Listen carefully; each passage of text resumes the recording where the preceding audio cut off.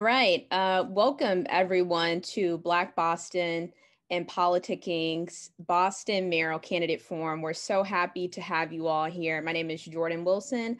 I'm the co-founder of Politicking and super excited. I want to remark that this is one of the most diverse races that we've ever been involved in. Politicking is a political information platform that seeks to engage traditionally disenfranchised voters. And so, with that, it's so good to be a part of this moment in history. I'll pass the mic over briefly to my co founder, Winkuni Siyant, and of course, to our partnering organization in the lovely Black Boston. Thank you for that, Jordan. We're super excited to have you guys with us today. Many of you guys we've spoken to individually, but we thought this was a remarkable opportunity to get you guys together. And we really want to focus in on the issues that are at the heart of the Boston community. So we're very, very excited and super honored to work with our co-sponsors, the Black Boston. And we're going to just turn it over to you guys to introduce yourselves as well. Thank you both, Jordan and Winkuni, for allowing us to collaborate. Hi, everyone. My name is Alexandria Noah. I'm the Director of Political Advocacy at Black Boston, and I'm also here with Rebecca Maranco, who's also representing the political advocacy team. And Black Boston began last May, and May 31st to be exact, in reaction to police violence against our brothers and sisters, particularly George Floyd and Breonna Taylor. And now Black Boston has now expanded to support Black Bostonians in various ways, such as political advocacy.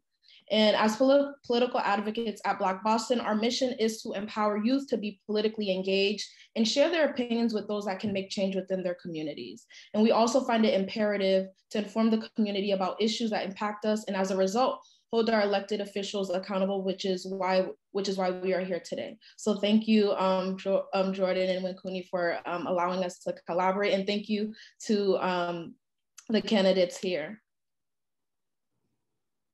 On another note for housekeeping, I want to remind folks, if you already have come with questions, that's great. Please keep those logged. And if you'd like, you can start putting those in the Q&A. If you'd like to ask questions towards the end of the program, we'd be happy for that as well. We also want to remind you to check out the policy guide that we shared beforehand, although it certainly doesn't encompass everything that our candidates today may talk about. It certainly does give you an idea of where everyone stands on really important issues. And so with that, it's my understanding that Mayor Janey is popping in a moment. Ladies, if you'd like to offer anything else to housekeeping, you're welcome to, and we'll start our formal Q&A in a moment. Yeah, I just want to offer one thing about the policy guide, just to reiterate that it's a growing document. So we will have a final one that will include more of the policies and the missions that you all have. So bear with us with that.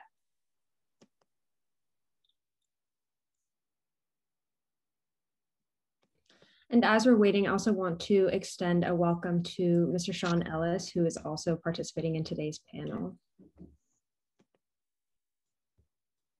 Thank you, Rebecca. Thank you, Black Boston. Thank you, Politicking, and all the candidates who are involved in the race for, being president, for having me.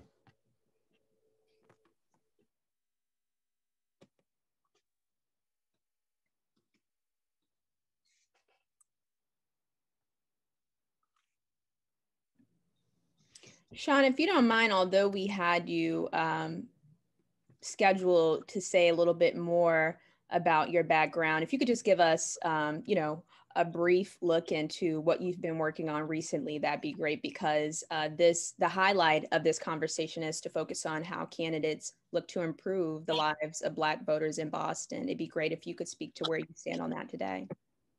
So I'll just give a little bit of my history. My name is Sean K. Ellis. I'm born and raised in Boston. I've been a Bostonian my whole entire life. At the age of 19, I was arrested and wrongfully convicted for the murder of a Boston police officer, John Mulligan. As a result of that conviction, I spent approximately 22 years of my life incarcerated.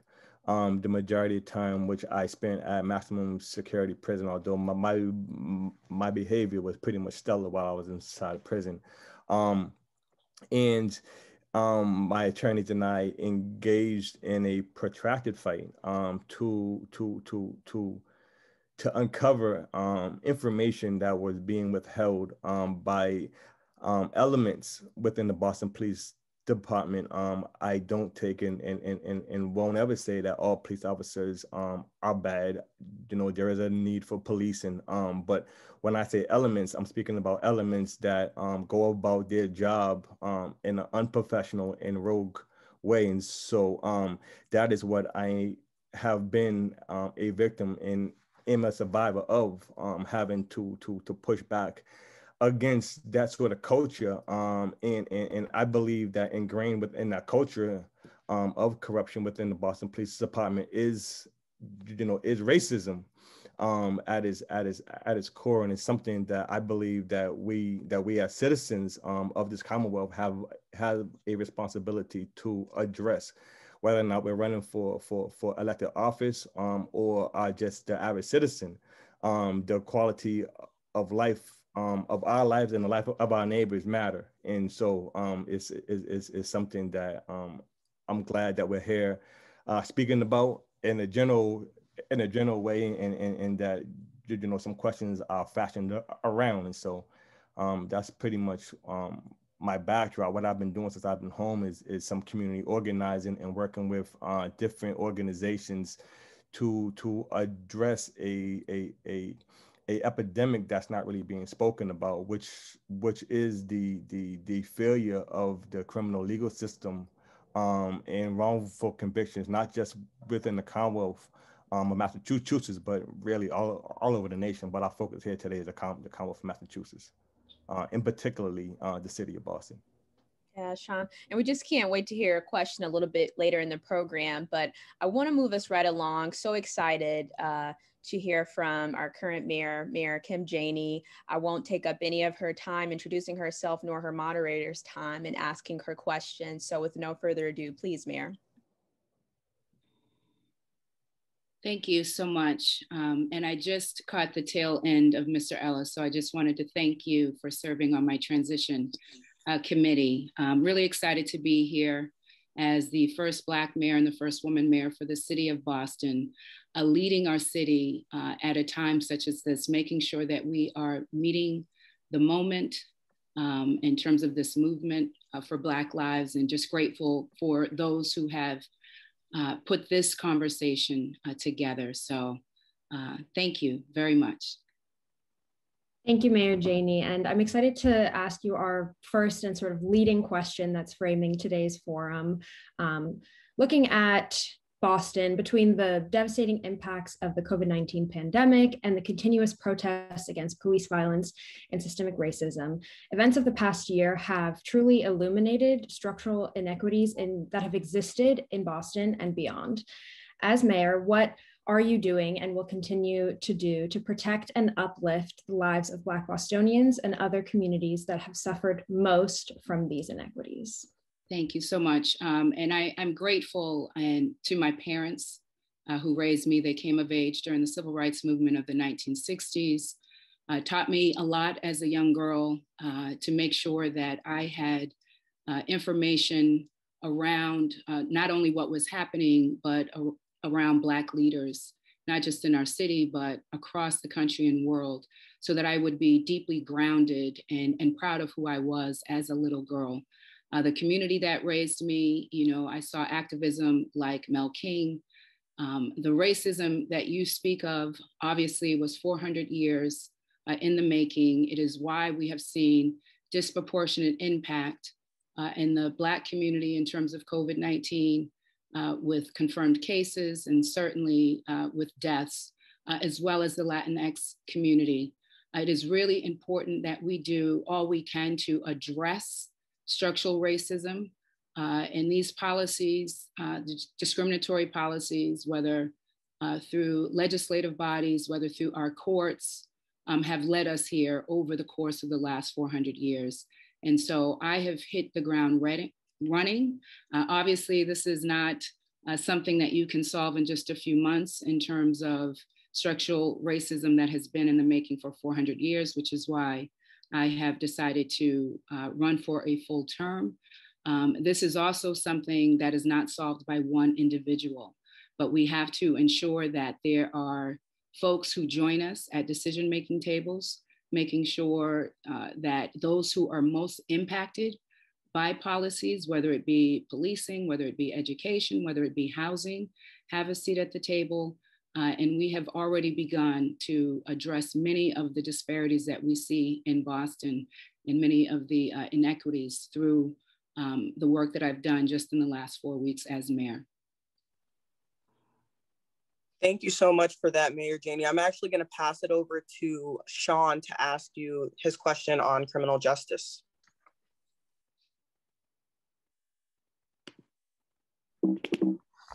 Thank you, Gwen. I just, as a just disclaimer, have to express that I personally haven't endorsed any candidate. I believe in fairness, and so to those who are listening, it's very important to pay close attention, because the information you hear should serve as the basis of your decision. But my first question is that in the Netflix docuseries Trial 4, it is clear that there was a systemic failure within the Boston Police Department, which resulted in key evidence being withheld, thus forcing my attorney and I to engage in a protracted struggle to obtain documents. What checks and balances will you put in place to ensure that the public has access to documents that exist within the anti-corruption division of the Boston Police Department, which wasn't specifically mentioned in the OPAT ordinance? Thank you for that. So we do have to ensure that there is accountability and transparency, which is why the OPAT ordinance was created, why I have invested $1 million in terms of staffing that work. Beyond that, it is important that these files that are released to the public during the time that you mentioned in terms of Trial 4, we saw a lot of corruption. We saw, someone accused of sexual molestation of children during that same time period. I have called for the release of that file, as well as a full investigation in terms of how that case was handled by the police. There were a number of police officers who knew, and this particular officer was able to remain on the force, rise through the ranks in the police union, and retire with full pension. And so there is definitely a culture within our police force that needs to be looked at. And beyond this specific case, calling for the release and file of other files and a full investigation for any kind of police misconduct, particularly when it relates to sexual misconduct, sexual assault, abusing children. We need to look at also the unsolved murder rate, which is very high.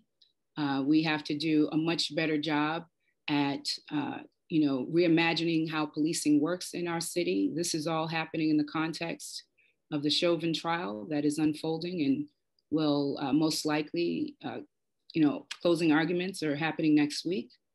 Also comes in the wake of the murder of Dante Wright, certainly the murder of, a 13-year-old boy. And this is very personal to me. I have a 13-year-old grandson. I have a 17-year-old grandson. And I fear for them. And I fear for our girls as well. Thank you, Mayor. Rebecca Moronco of Black Boston will continue her questioning for a few more moments. Thank you. Yeah, our next question is focused more on the pandemic, which is ever evolving. As mayor, what is your current #1 priority? And if elected for a full term, what will be your #1 priority in Boston's path to recovering from the pandemic? Well, it's important to note that COVID-19, certainly, as I said earlier, is disproportionately impacting Black and Latinx communities, and it is doing that because of pre-existing inequities, whether we're looking at health, housing, so many things. There is a life expectancy gap from Grove Hall to Symphony Hall of 30 years.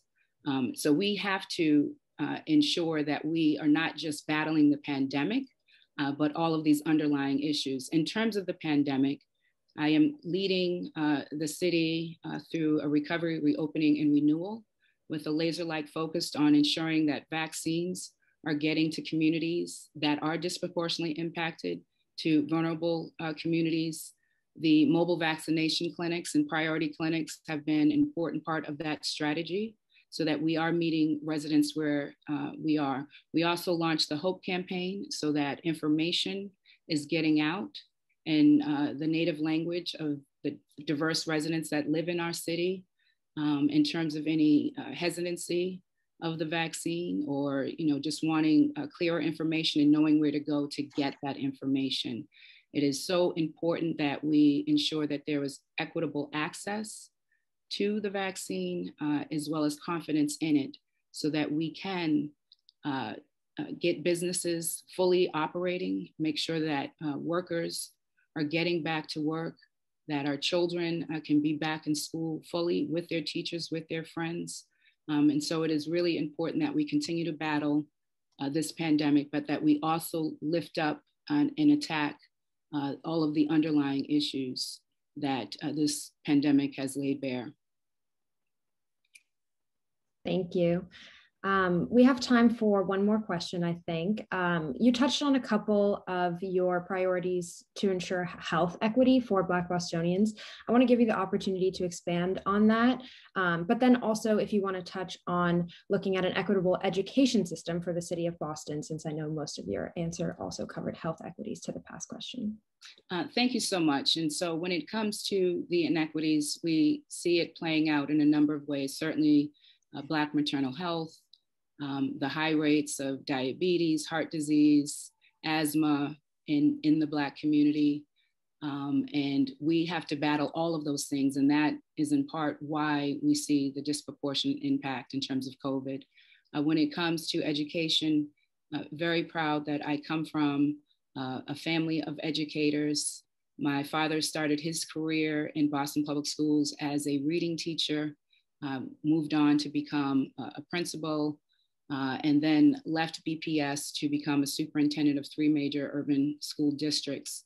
My mom has also taught, my stepmom has also taught, my sister currently teaches.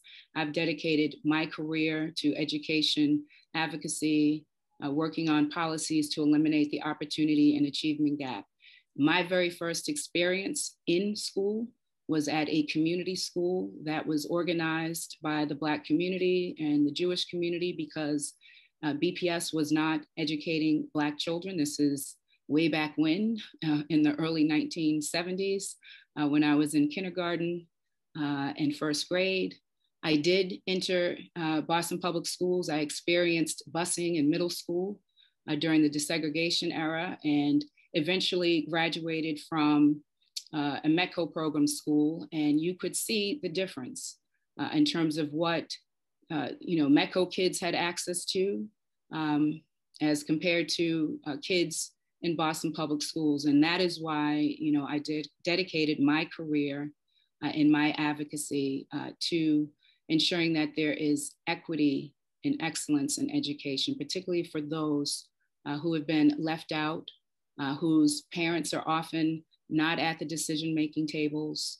And there is a lot of work that we still need to do around teacher diversity, around diversity in our exam schools. Very glad to see the courts uphold the decision that BPS took last year to suspend the test for 1 year.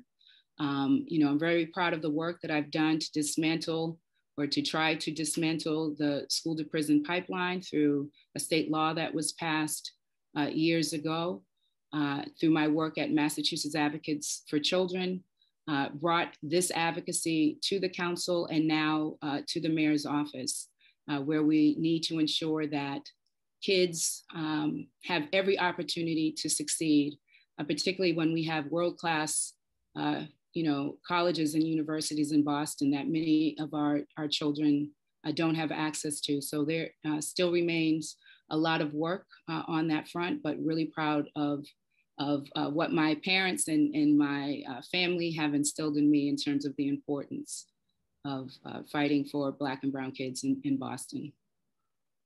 Thank you so much, Mayor Janey. I want to give you the opportunity for any closing remarks before we move on to the next candidate. I would just say that I'm really grateful to join this dialogue. It is really important that we not be afraid to center Black people when tackling racism in our city, to lift up Black people, to call out racism when we see it. And it shows up everywhere, our workplace, the doctor's office, in our schools, out in our parks. We see how it plays out when it comes to violence in some neighborhoods. We see it everywhere. And so it is important that we meet this moment, that we not shy away. That is the work that I've already started as mayor, the first Black mayor, the first woman mayor, just in these last 4 weeks, and look forward to continuing to lead the city of Boston through a lens of equity, justice, and love. As someone who has experienced many of these issues, whether housing insecurity, food insecurity, teen pregnancy, domestic violence, really important that I bring this lived experience to the mayor's office and lead in a way where we are centering racial equity and racial justice in our city. And I appreciate the opportunity to be with all of you this afternoon. I will have to step away if you are finished with me, but I do appreciate the opportunity. Thank you again. Thank you so much, Mayor Janey. It was great to hear from you, and thank you to our wonderful moderator, Rebecca. I want to move right along to Councilor Michelle Wu. She has wonderful things to share about her candidacy, and we love to give her this time. And moderating the discussion with her will be my co-founder, Winkuni. So please, ladies. Thank you for that, Jordan, and thank you, Mayor Janey. So excited to be with you, Michelle. I don't want to cut into your time, so I will give you the opportunity to first introduce yourself before we jump into the questions. Good, is it afternoon? Okay. Good afternoon, everyone. I'm so excited and honored to be with you all. I believe this is the first time that all of us candidates are together, right? So this is quite an exciting day, and I'm so honored to be part of this moment in Boston's history in this field. I'm someone who never ever thought that I would run for office growing up as a daughter of immigrants. I'm the oldest kid, and my parents didn't speak English for a long time, and so it was always a sense of barriers. It got more intense in my early 20s when I became primary caregiver to my mom when she began to struggle with serious mental illness and raised my sisters. And so the city of Boston has really given my family and me everything that we cherish in our life, the ability to have raised my sisters with schools and to see them grow and turn into amazing young women, to have my mom living with me today and much stabilized after some amazing healthcare and lots of follow-up and patience and community, and to have a home where we can all be together. But I know what it's like to be staying up all night in those emergency rooms, praying for a mental health bed to open up, or fighting for services in schools, or trying to open a small business. And this is a moment right now for us to really think big about how to close all those gaps. And I'm so excited that we're getting to come directly in community and make sure that everybody is realizing the importance of getting engaged early and how much this moment means for Boston for generations to come. Thank you so much for that, Councilor Wu. I'll jump right into it. So how do you seek to ensure that the issue of environmental injustice in the city is made a priority? When we think about the impacts that we've lived through over this last year, right, the tremendous sense of trauma and loss and economic devastation, public health devastation, all of the crises that we've seen COVID and this pandemic deepen and expose were present in communities at crisis level for a long time before this virus ever came. And one of these underlying crises is exposure to environmental pollution, exposure to the burdens of climate change, the flooding, the heat, the poor air quality, which exacerbates so much of the public health issues that we were just talking about earlier. And so Boston needs to lead the way. I'm proud to be the first in the country to put together a city level Green New Deal, really emphasizing that climate justice is racial and economic justice. We have to take steps to fight and mitigate our climate vulnerability that line up with eliminating poverty and building community and empowering democratization in our decision making. And so there's a lot that the city can do on this front, but most of all, it's about following the lead and centering environmental justice communities. Black, brown, immigrant communities who have been bearing the burden of this pandemic are also the first to be living near environmental hazards, to be exposed to air pollution and so many of these long-term impacts. So we can really dig in, make sure that we are not just talking about the levels of our oceans, 100 years from now, but how Morrissey Boulevard already floods every couple months or so. And that makes it impossible for people to get around, and it exacerbates mold in homes, and the families who can't afford the mitigation of this are then stuck while the rest of the city is gentrifying around. And so this is environmental justice is tied to housing justice, to our equitable small business recovery, to public health in every way. And we need to lead with centering racial equity as the driving force in our decision making. Thank you for that, Councillor Wu. I'm going to pass it over to Sean Ellis for the criminal justice question. How you doing, Michelle? Good to see you. Well, thank you. And it's the same question. I just repeat it. In the Netflix docuseries Trial 4, it is clear that there was a systemic failure within the Boston Police Department, which resulted in key evidence being withheld, thus forcing my attorney and I to engage in a protracted struggle to obtain documents. What checks and balances will you put in place to ensure that the public has access to documents that exist within the anti-corruption division of the Boston Police Department, which wasn't specifically mentioned in the old Pat audience? I will do everything in the power of city government to make sure that we are moving forward with accountability.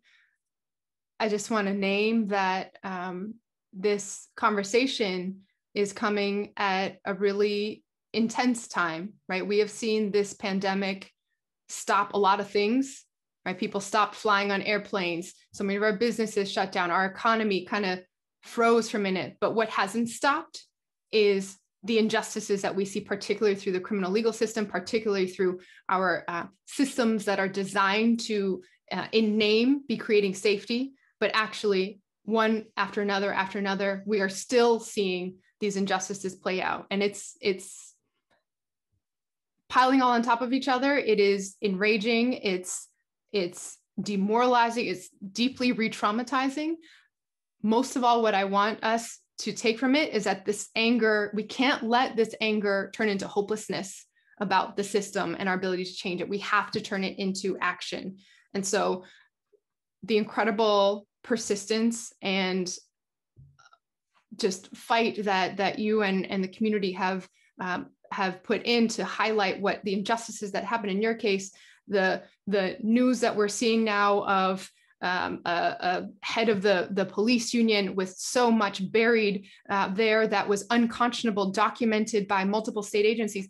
These are cases that have come to public attention, but there are so many that have not, right? That we know we don't know about. And so there has to be transparency as a baseline. We have to change the rules and make sure that in the next police contract, in the governing legislation that this agency and this department has to follow, transparency is what must come first. We have to reimagine our systems so that we're not just trying to catch the bad things that are happening and make sure we're actually taking care of it, because there's a lot of things that won't rise to the surface. It has to be a cultural change all the way top to bottom, and making sure that we are reimagining and restructuring what is happening. I put forward some proposals in terms of how we are thinking about crisis response, shifting responsibilities away from armed law enforcement to have a public health led response. I've been proud of my track record in making sure that we're taking action to ban racist technology that the Boston police were potentially about to use in face surveillance, and to sponsor the companion legislation for that would have community oversight into surveillance technology that the city would be adopting. That's still moving forward through our processes. But the big picture is that we need to be a city where building trust is the be all end all. And that requires reimagining and restructuring so much of what's happening in the systems that are unjust today. Thank you for that, Councilor Wu. As mayor, what would you set as the #1 priority in Boston's path to recovering from the COVID-19 pandemic? So there's so much that is at crisis level right now, from public health and small businesses and families getting food on the table and being able to rebuild our lives.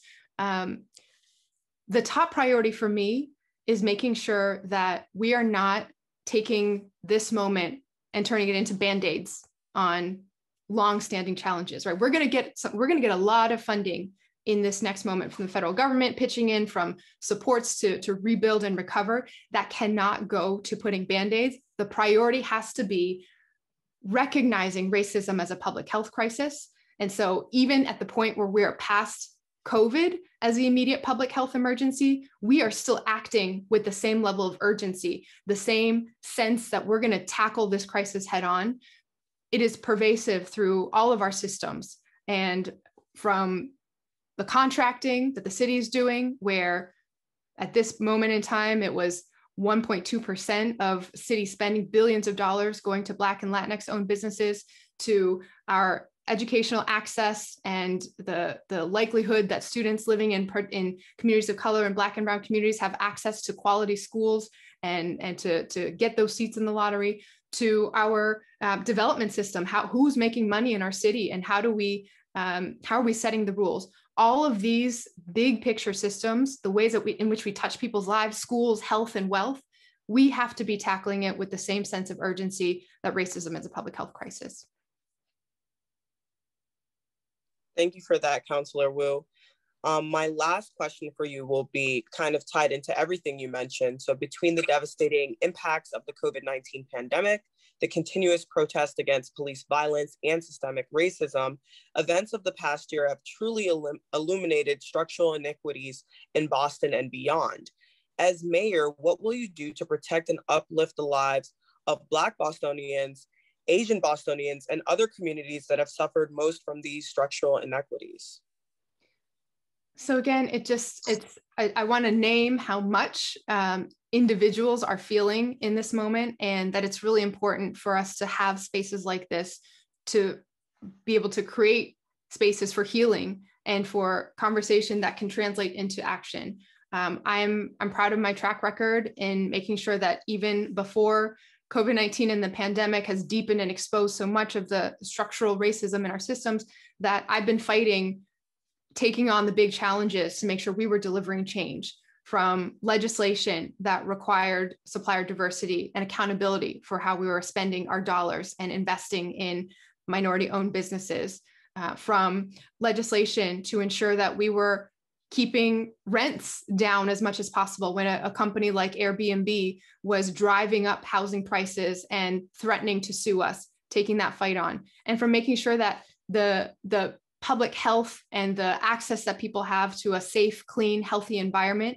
that we're taking action at the scale that we deserve, of delivering a sourcing of renewable energy higher than we've ever had before, even though people, again, told us it was impossible. We have to be acting to tackle these structural inequities for a system of safety and health that truly keeps everyone safe, educational equity, and the most rigorous world-class opportunities for all of our kids, and creating an economy that's fair, where we're closing the racial wealth gap so that Boston isn't one of the most unequal cities anywhere in the country. We have all we need to do this. We have the resources, we have the activism, we have the ideas.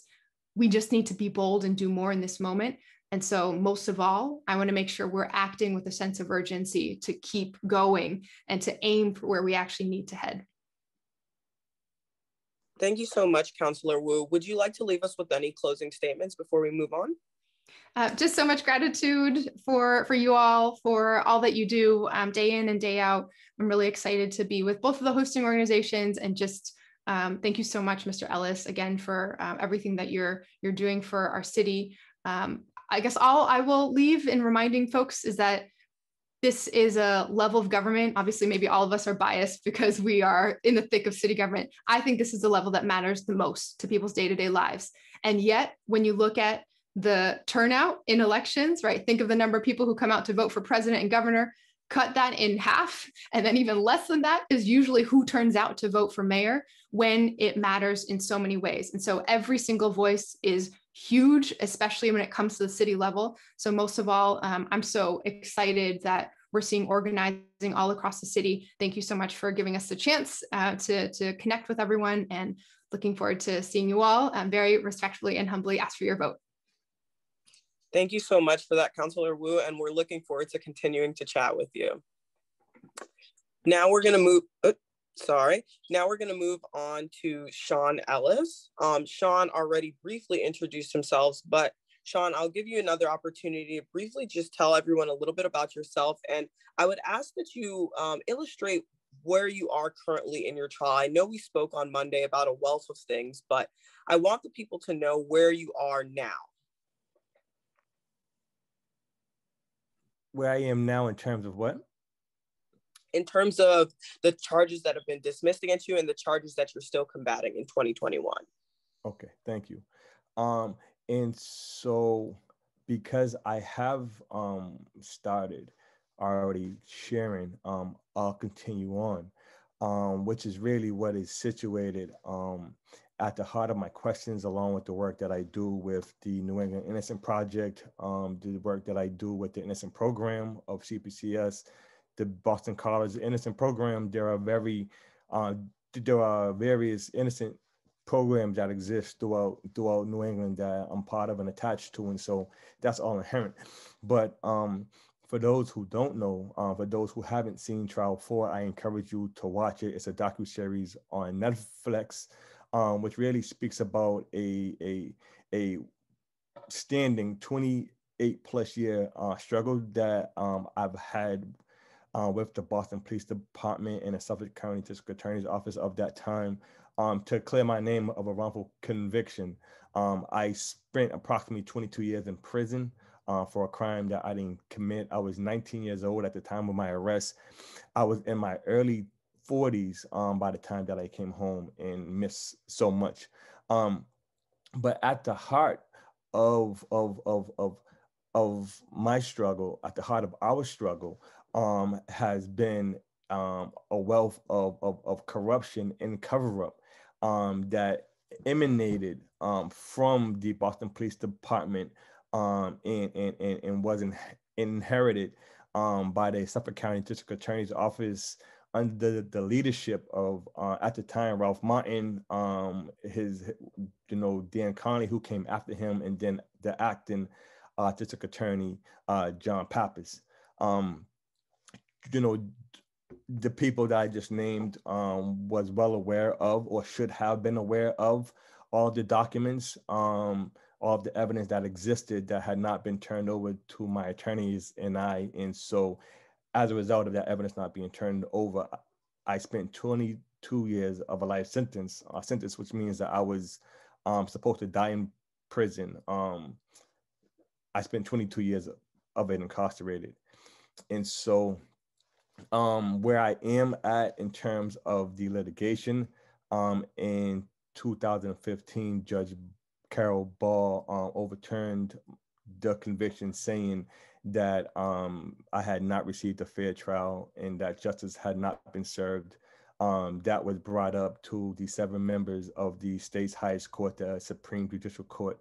And the 7 members of the SJC also found that justice was not done and that I had not received a fair trial. They went a step further and spoke to the connection of the victim in this case, Detective John Mulligan.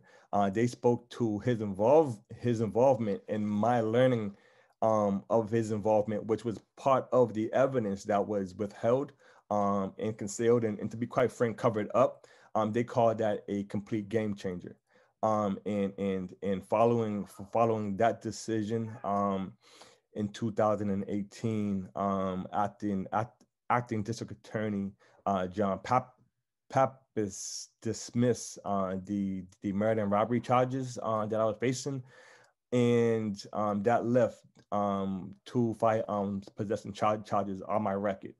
And I was and I am innocent of those as well. So we filed a motion with the Suffolk County, the Suffolk County Superior Court, and the current district attorney Rachel Rollins, having received the motion, having done her investigation and her due diligence, assented to the Rule 30 that was filed by my attorneys and I, and right now it is before a Suffolk County Superior Court Judge Allman, who is slated to at some point, hopefully soon, make a decision as far as the new trial. But what I can say is that there are no material facts.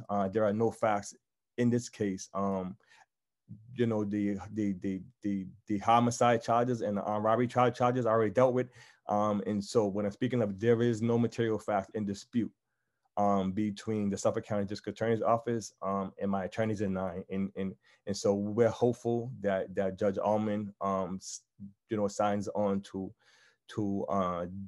the motion so that I can go forward with a free criminal record. I don't have any criminal charges on my criminal record. I didn't prior to my encounter with this situation, and that's how I would like to live out the remainder of my life, having no criminal charges on my record. And so that's where things stand at. Thank you so much for that, Sean. And I think it's just such a testament to who you are as a human being, and your tenacity in this fight. I want to hear, how has having this remaining firearms charge affected your life? Does it impede you from getting certain types of work? Are there certain places you're not able to be in? I know we spoke on Monday about you having to wear the GPS on your ankle. I know you're no longer having to do that, but how do these gun charges basically affect your quality of life now? Well, I mean, I sit right now on this panel, co-moderating this panel as a convicted felon, for something that I'm innocent of. And so I can speak to you as far as the 22 years that I spent inside of prison, unable to work, unable to build up a resume, so like unable to start to work towards retirement and everything that I would be working towards. I came home in my mid 40s and had to enter into the workforce at an entry level as a 40-year-old, as a middle-aged man, if that's what we can. I don't call it a middle age, but you understand. So I'm so far back as I move forward and try to supplement my income doing inspirational, motivational speaking. There are some places that I can't go as a result of having this blemish on my criminal record, which should not be there. I love children. I grew up playing Pop Warner football.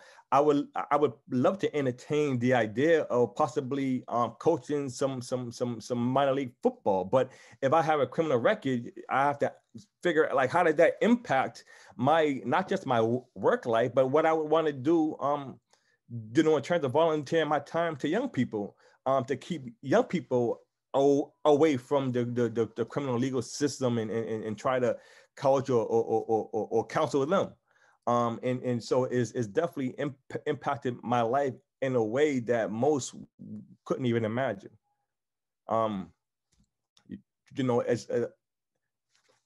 I want to be a dad, and imagine my child having to be confronted with the notion that, well, yeah, your dad is an ex-felon.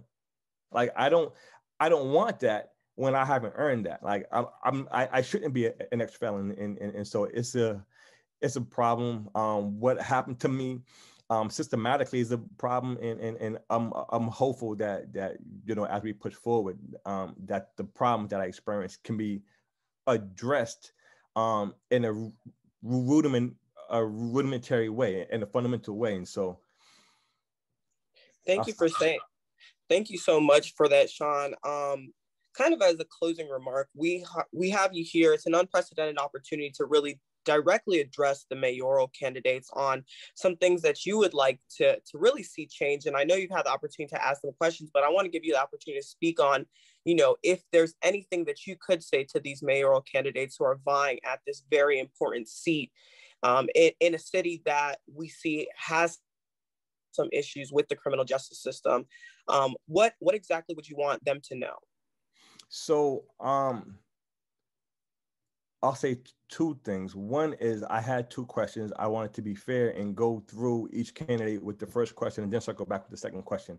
I do have a hard stop. And so I will say two things, and then I will coach, conversation. I will coach my question in terms of remarks. But the first thing that I would want to say is that, and I think Rachel Rollins, in her election is evidence of it, that I know and understand that the police department has a union that is very powerful. And, there's something that should be done, there's things that should be done to address the power of the police union. However, with that said, you don't need the backing of the police union to win an election, so long as you're in a community that is most affected by the injustice, which makes up the majority. Then like you don't need the backing of the police union to win an election. Just be about what you say you're about, and you get to where you want to be. And so I'll say that the second thing that I'll say comes in terms of the question, and the creation of OPAC, which I've had an opportunity to read through the audience, and I'm familiar with policies and regulations and things of that nature from my time at MCI Norfolk. And I haven't dealt with OPAC in a way that I intend to, but I will say this, that there is a need at some point for whoever's election is successful to entertain whether quarterly meetings with the executive directors of the New England Innocent Project in the Committee of Public Counsel Services and these innocent programs that exist throughout the Commonwealth. There's a need for the mayor to sit with some of it, if not all of these heads, and engage in dialogue with regards to any issues that might arise out of the creation of OPAC. There are some things that OPEC could possibly do or not do that could affect the work that's done by these innocent programs, which is based on and geared towards their missions, geared towards getting wrongfully convicted people out of prison, which isn't a easy thing to do, and to the extent that there's an entity in OPEC that kind of has the ability to foster transparency and accountability, one would ask, why not meet with the people who inherently, because our criminal legal system is an adversarial one, why not be willing to meet with all parties who are affected, or all parties who are stakeholders within this criminal legal system. And so what I would ask of each candidate is to be willing and to make a commitment, to be willing to meet with these people or the designees to address whatever issues may arise out of its creation. Thank you so much, Sean. Before you go, do you mind telling everyone here how we can stay in contact with you, how we can support and uplift you? Absolutely. You can visit my website if you want to get in touch, trial4.com.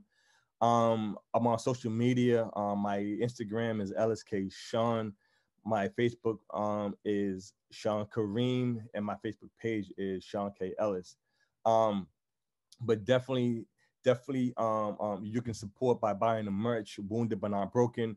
Wounded but Not Broken is not just being wounded by the criminal legal system, but I have a personal belief that we all as human beings go through things, and some of those things that we go through can beat us down so much that it wounds our spirit, that sometimes we may even feel like we can't go on any further.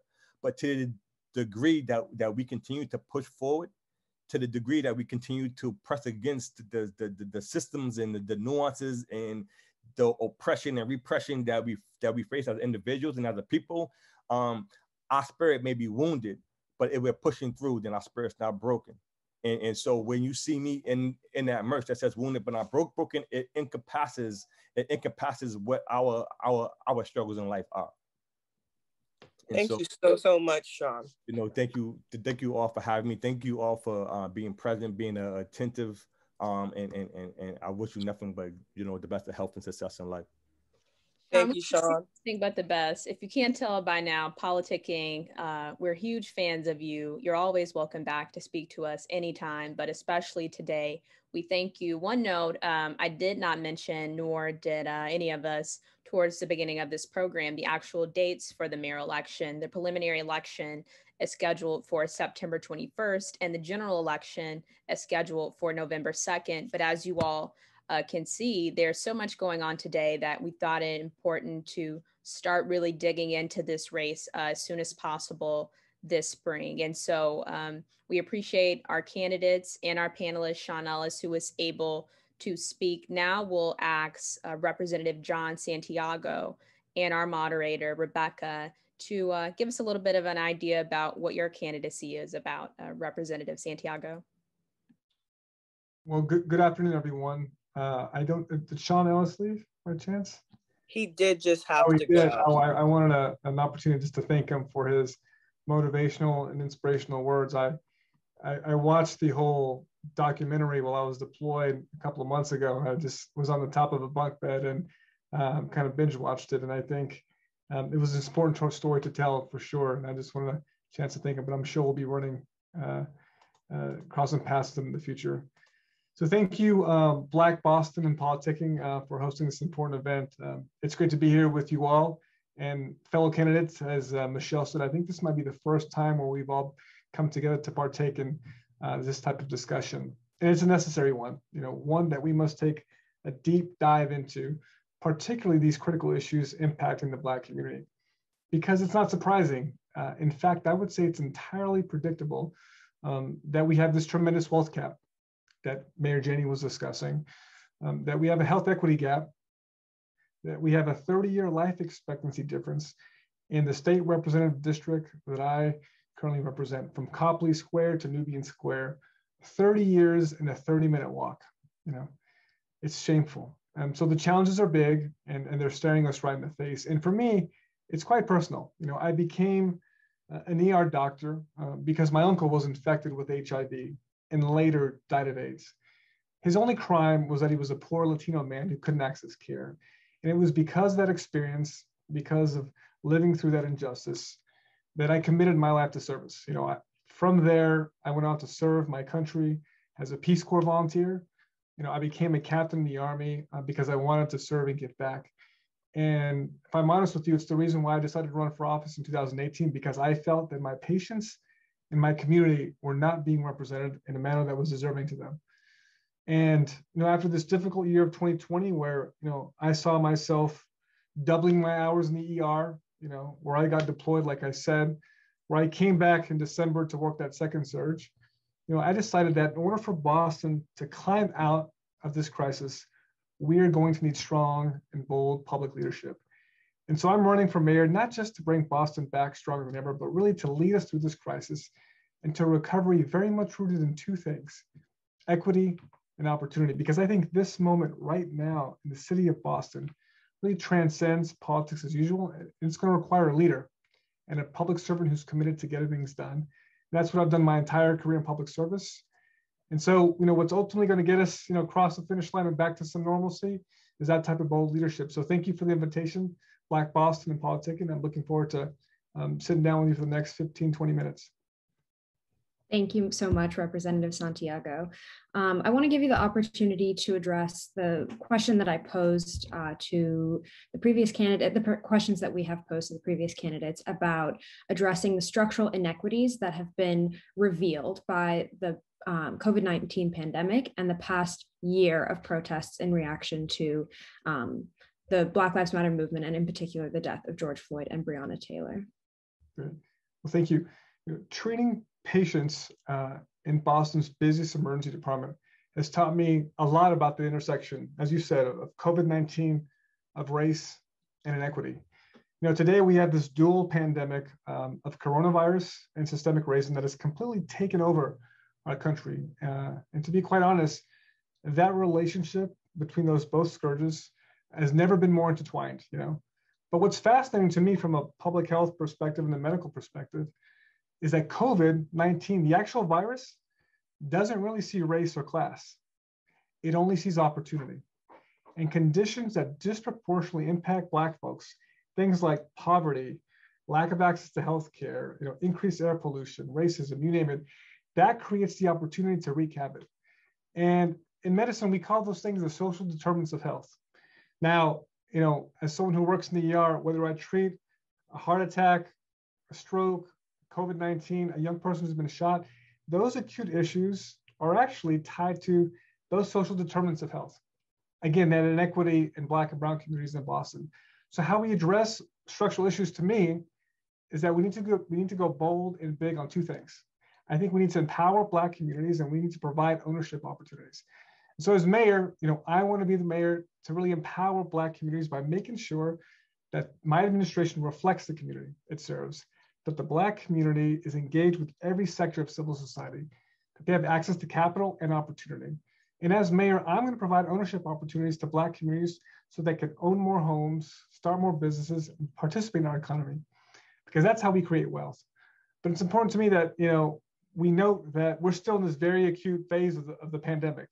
We still have cases rising across this country. If you look at Michigan right now, they might go in another lockdown. We have cases rising in the city of Boston and the Commonwealth of Massachusetts.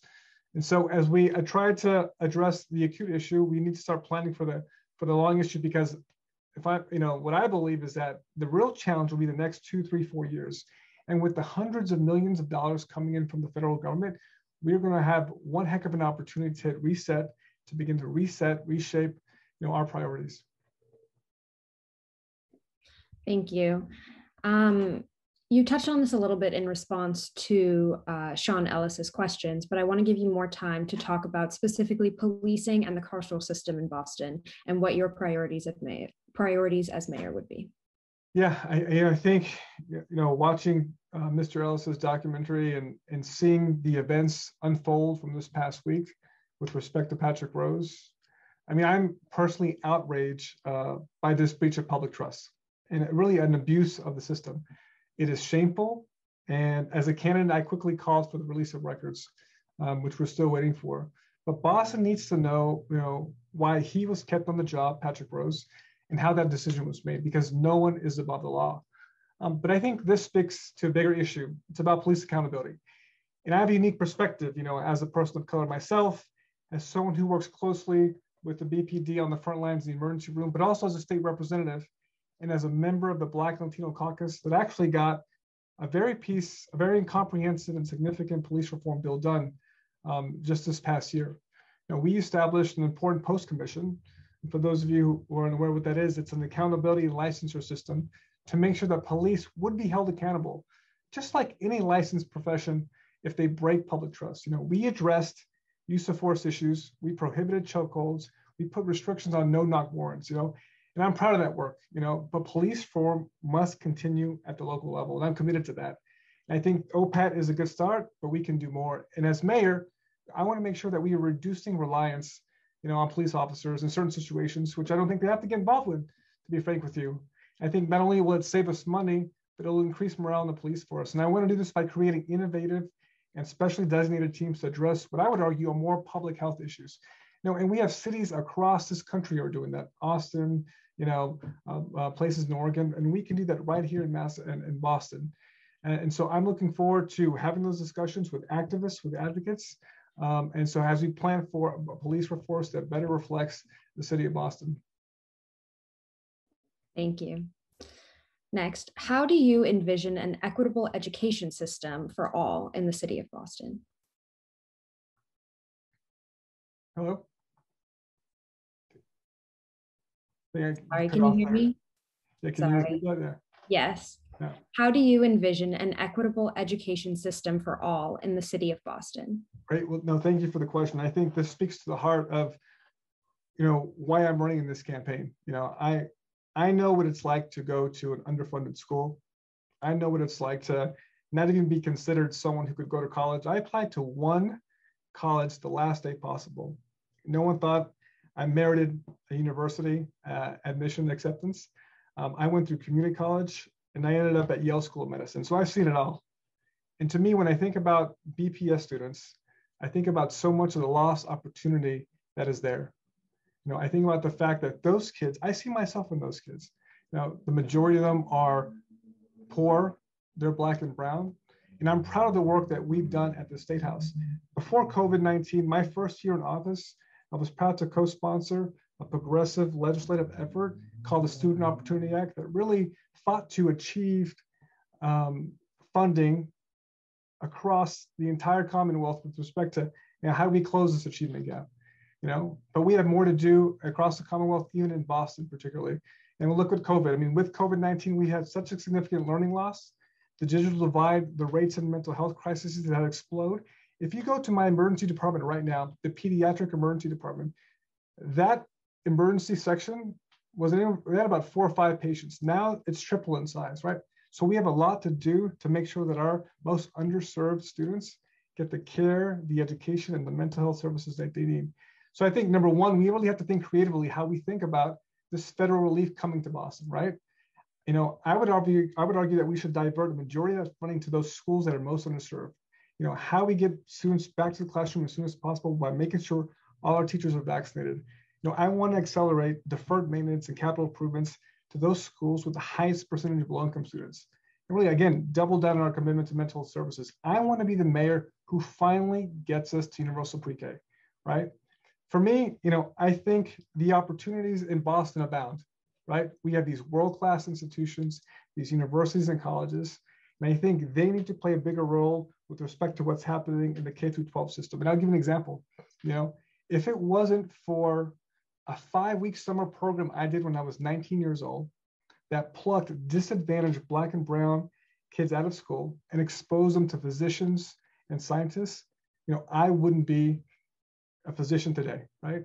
And I think the synergy that exists between the community, the science community, the healthcare industry, the biotech life science industry that's going on in Boston right now, they want to be here for all the competitive advantages that we have here, but making sure they're integrated with our K-12 system, I see tremendous opportunity in making sure that our kids have the education, the opportunity to succeed.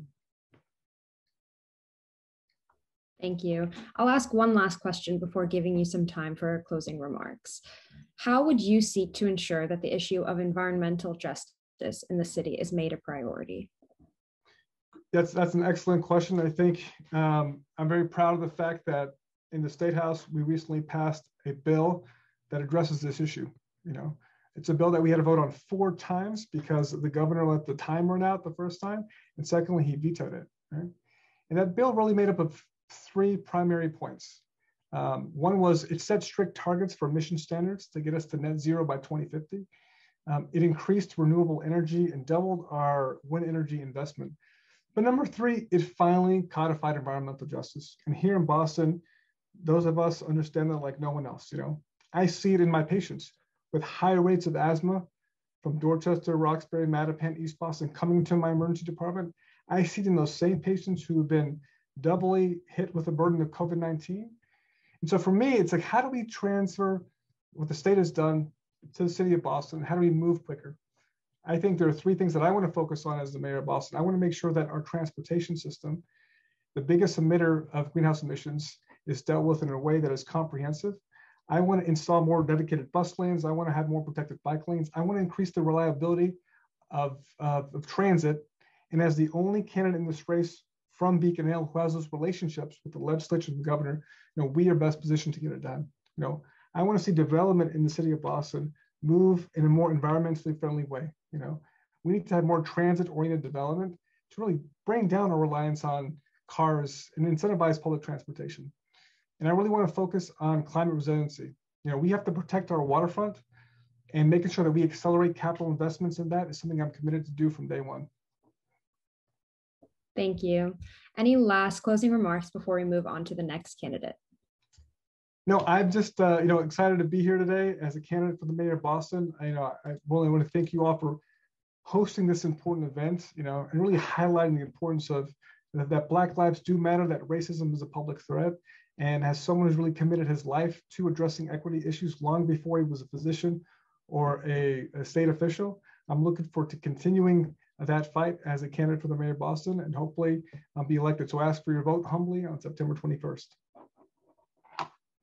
Thank you, Representative Santiago. We want to move this program right along. I had the pleasure of speaking to Councilor Campbell some time ago. So she's been hard at work for a long time. I'll let her introduce herself, and of course, our wonderful moderator, Rebecca, will be asking her questions, but please, Councilor Campbell, you have the floor. Am I on? Yes. And I'll be on for the entire program. First of all, thank you ladies so very much for hosting this incredible event and having me this afternoon. Frankly, given what's happening in this country, particularly the police violence and brutality that continues, I do think it's critically important that we continue to make space for these conversations and to talk about racial justice, and more importantly, specifically Black Bostonians. So I applaud both Black Boston and Politicking for creating this space for each and every one of us. And of course, it's an honor to be on here with all of the other candidates. Obviously, I'm Andrea Campbell. What most folks probably don't know is I currently serve as a District 4 counselor for Dorchester, Mattapan, where I live, a little bit of Jamaica Plain and Rosendale. I have loved serving as a counselor. I've worked with my community in partnership with residents to address our housing crisis, improve our Boston public schools, working on issues of police reform, police accountability, police transparency, criminal legal reform, criminal justice since the very beginning, always with the goal, of course, of ensuring that all of the systems that serve our residents, that those systems are transparent, equitable, and not just equitable and transparent, but also accountable to the residents we have the privilege and the honor of serving in the city of Boston. And I got into this work after pain and loss. And so when Sean was speaking, I will tell you it was quite triggering. It was inspirational, of course, at the same time, because I was born and raised in the city of Boston. I was raised in Roxbury in the South End, in a family, frankly, that was torn apart by incarceration and loss, including my own twin brother, who would die while in the custody of the Department of Correction as a pretrial detainee when he was only 29 years old. So these issues are deeply personal to me, because what I've come to know to be true is that many of the systems that allowed me to be successful in life were the same systems that absolutely failed my twin brother, Andre, and continue to fail thousands of Bostonians, especially Black Bostonians today. And so this work has always been personal to me, and it's always been about breaking cycles of poverty, trauma, criminalization, and inequity. And so for when I jumped into the race for city council, challenging a 32-year incumbent, people didn't give me a chance then. Clearly, we were successful. And when I jumped into this race for mayor back in September, it was the same driving question, which is how do two twins born and raised in Boston have such different life outcomes? And it's the same message. For me, this is about breaking cycles, generational cycles of poverty, trauma, criminalization. And I'm really happy to be here with you guys to answer your questions, and really grateful for the folks who are on the other end who took time to be a part of the conversation. So thank you. Thank you so much, Councilor Campbell. I will repeat our guiding question for today's forum. Between the devastating impacts of the COVID-19 pandemic and the continuous protests against police violence and systemic racism, events of the past year have truly illuminated structural inequities in Boston and beyond. As mayor, what will you do to protect and uplift the lives of the communities that have suffered most from those inequities? Frankly, it will be continuing what I've been doing to represent District 4. And frankly, District 4, what most people don't know, is one of the poorest districts in the city of Boston. It is predominantly a district of color. So for me, the work has always been about confronting systemic racism in systems and doing the really hard work of eradicating all of the inequities that affect my residents. That wouldn't change. If anything, it would be building on a record of accomplishment that has always been about breaking cycles and generational cycles of inequity.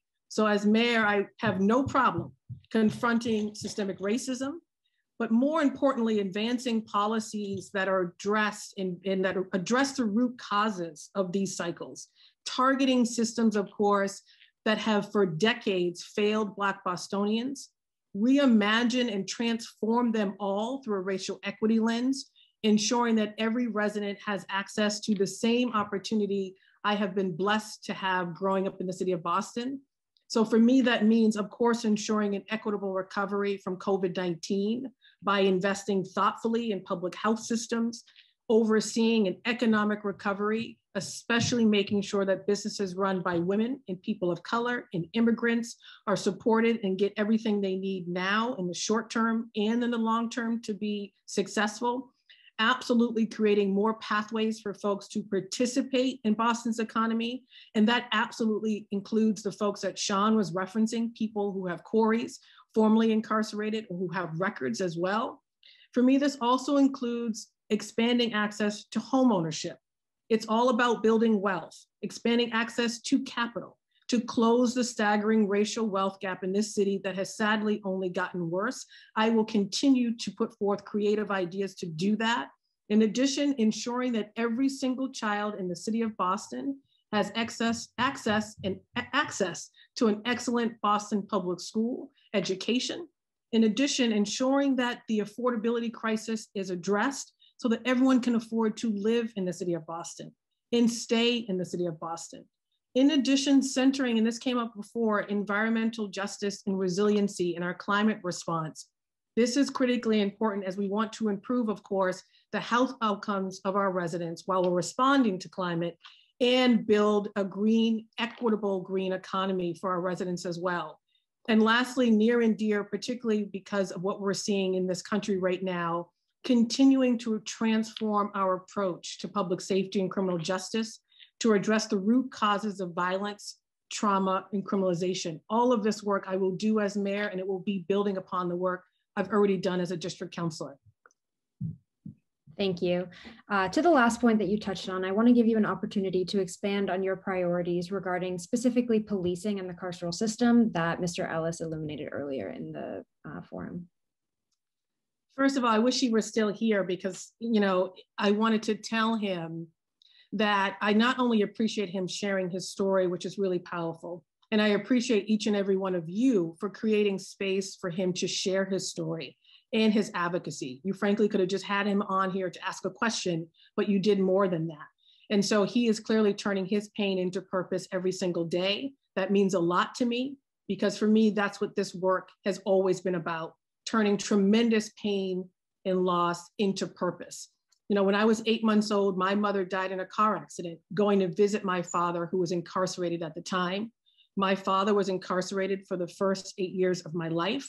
So my brothers and I didn't meet him until we were 8, bounced around, living with relatives, the foster care system, incredible instability. Our father gets out of prison when we are 19 years old. I talked to him one morning. He died that same evening when I was a sophomore at Princeton at the time. My twin brother would go on to also die in the incarceration system when he was only 29 years old. So my life continues to be sort of entangled with the incarceration in criminal justice and policing system, and it has been my entire life. But rather than stay in a place of anger or have that anger turn into resentment, I have turned it into purpose. When I ran for office, it was looking at systems that served me well and asking the question, what did I get? What did I have? And so for me, the major topic of policing reform, criminal justice reform, has been a part of my work since the very beginning. I have been leading on these issues as the chair of the Committee on Public Safety and Criminal Justice since I joined the council, expanding the Committee on Public Safety to include criminal justice reform, to talk about these issues, not just talking about them, but putting forth bold ideas to solve for these issues. My first budget request as a city councilor was creating the Youth Development Fund, which is now generating millions of dollars for organizations that serve our young people. I have been pushing, of course, in partnership with community for body cameras, fought for that program to be implemented in the city of Boston after the city made a commitment. I said, well, we made a commitment, now let's do it. Pushed, of course, for the creation of the Office of Police Accountability and Transparency. And what I was going to tell Sean, went back and forth with the administration on that legislation. And I agree with him. There was more that could have been put in. I fought and fought. And as a counselor, I didn't win every battle, but as mayor would have included more provisions around data release and records and making sure that when releasing information, that it's automatically released, that people don't have to file a whole bunch of records requests to get that information. So I will continue to push for transparency in this department. I will continue to push for accountability and for this department to be diverse. And I actually put out a plan that speaks to how I will focus on the root causes of violence, start by doing an open data initiative, which is really important to me. This talks about putting out information automatically on a public-facing dashboard. In addition, which is critically important, reallocating a percentage of the overtime budget. People have been talking about this for years. I firmly agree with advocates. The police department's budget is over $400 million, an overtime budget of $70 million, and it keeps rising. I say take 10% of that, $50 million, and redirect those resources to the root causes of violence, trauma, mental health, moving people out of poverty. And I'm the only candidate with a plan that is not only sort of practical, a plan to actually get that done. And I think that's critically important if we're going to solve the issues of violence in the city of Boston, because police alone cannot do it. And so I look forward to sharing more about my plan as well over the course of the rest of the conversation. Thank you. Our next question is, as mayor, what would you set as the #1 priority in Boston's path to recovering from the COVID-19 pandemic? And if you'd be willing to speak specifically as well on your priorities to ensure health equity for Black Bostonians. Thank you for the question. COVID-19, as we all know, has exposed the long-standing racial inequities and painfully, frankly, revealed just how critically important our health is to every aspect of our lives as individuals, as also to us as communities. My first plan actually that I put out was a public health plan. I really encourage folks to look at it because I wanted folks to know that everything I would do as mayor would do it through a public health lens, not just a racial equity lens. And to me, that means making sure that in responding to issues of violence or housing, that we're looking at not just those issues, but all the other social determinants of health, making sure that people have good food, making sure they have access to food, good schools, good housing. They're not dealing with air pollution, all of the things that you would need to live a healthy life in the city of Boston. In addition to that, I think one piece of the conversation that often gets sort of left behind is our children. I believe our most important priority to recover from COVID-19 equitably begins with addressing the academic loss and the mental health challenges that our children are facing right now, and also doing the really hard work of fixing our Boston public schools. I refuse to let an entire generation of children, our children, fall behind because we have not delivered for them an excellent education, which they not only deserve, but are entitled to. And I have been spearheading this work as a city councilor for years. Improving our Boston public schools has been at the forefront of the issues I've focused on. And most recently have filed several hearing orders on this very issue, addressing pieces of my education plan through these conversations, which include, of course, addressing the student learning loss that we're seeing, supporting our special needs students, our English learners, making sure that we're implementing universal pre-K and early childcare and education in the city of Boston, all critically important. I've been leading on these issues and pushing not just for things in the immediate to happen with respect to learning loss, but for years pushing for the city of Boston to deliver an equitable education to every young person. I put out a plan 3 years ago. I called it Action for Boston Children, keyword action, saying that this is the time for us to reform or to transform this system to make sure that every young person has access to an excellent education. And I put that out long before, obviously, I was a candidate for mayor. So as mayor, I would continue to build upon that work and to make sure that our district is transparent and that they're putting our families first as a way to rebuild, frankly, the trust that has been lost with our families. I will also push the district to empower our educators and our teachers with the authority and the resources they need to deliver an excellent education to our children. Make sure that we actually are implementing and realizing universal pre-K for all of our families, so they have access to resources and opportunities for their children from birth to 5 years old. Ensuring every child in this city has access to an excellent education from elementary, middle to high school, with opportunities to get internships, jobs, college certifications and credits, all of these things and so much more. And frankly, looking at my own life story as a product of BPS, I went to 5 excellent BPS schools from pre-K all the way through high school. And I had excellent opportunities. And for me, it's making sure that every single young person in the city of Boston has the same access to what I had growing up in here. This work is also personal to me.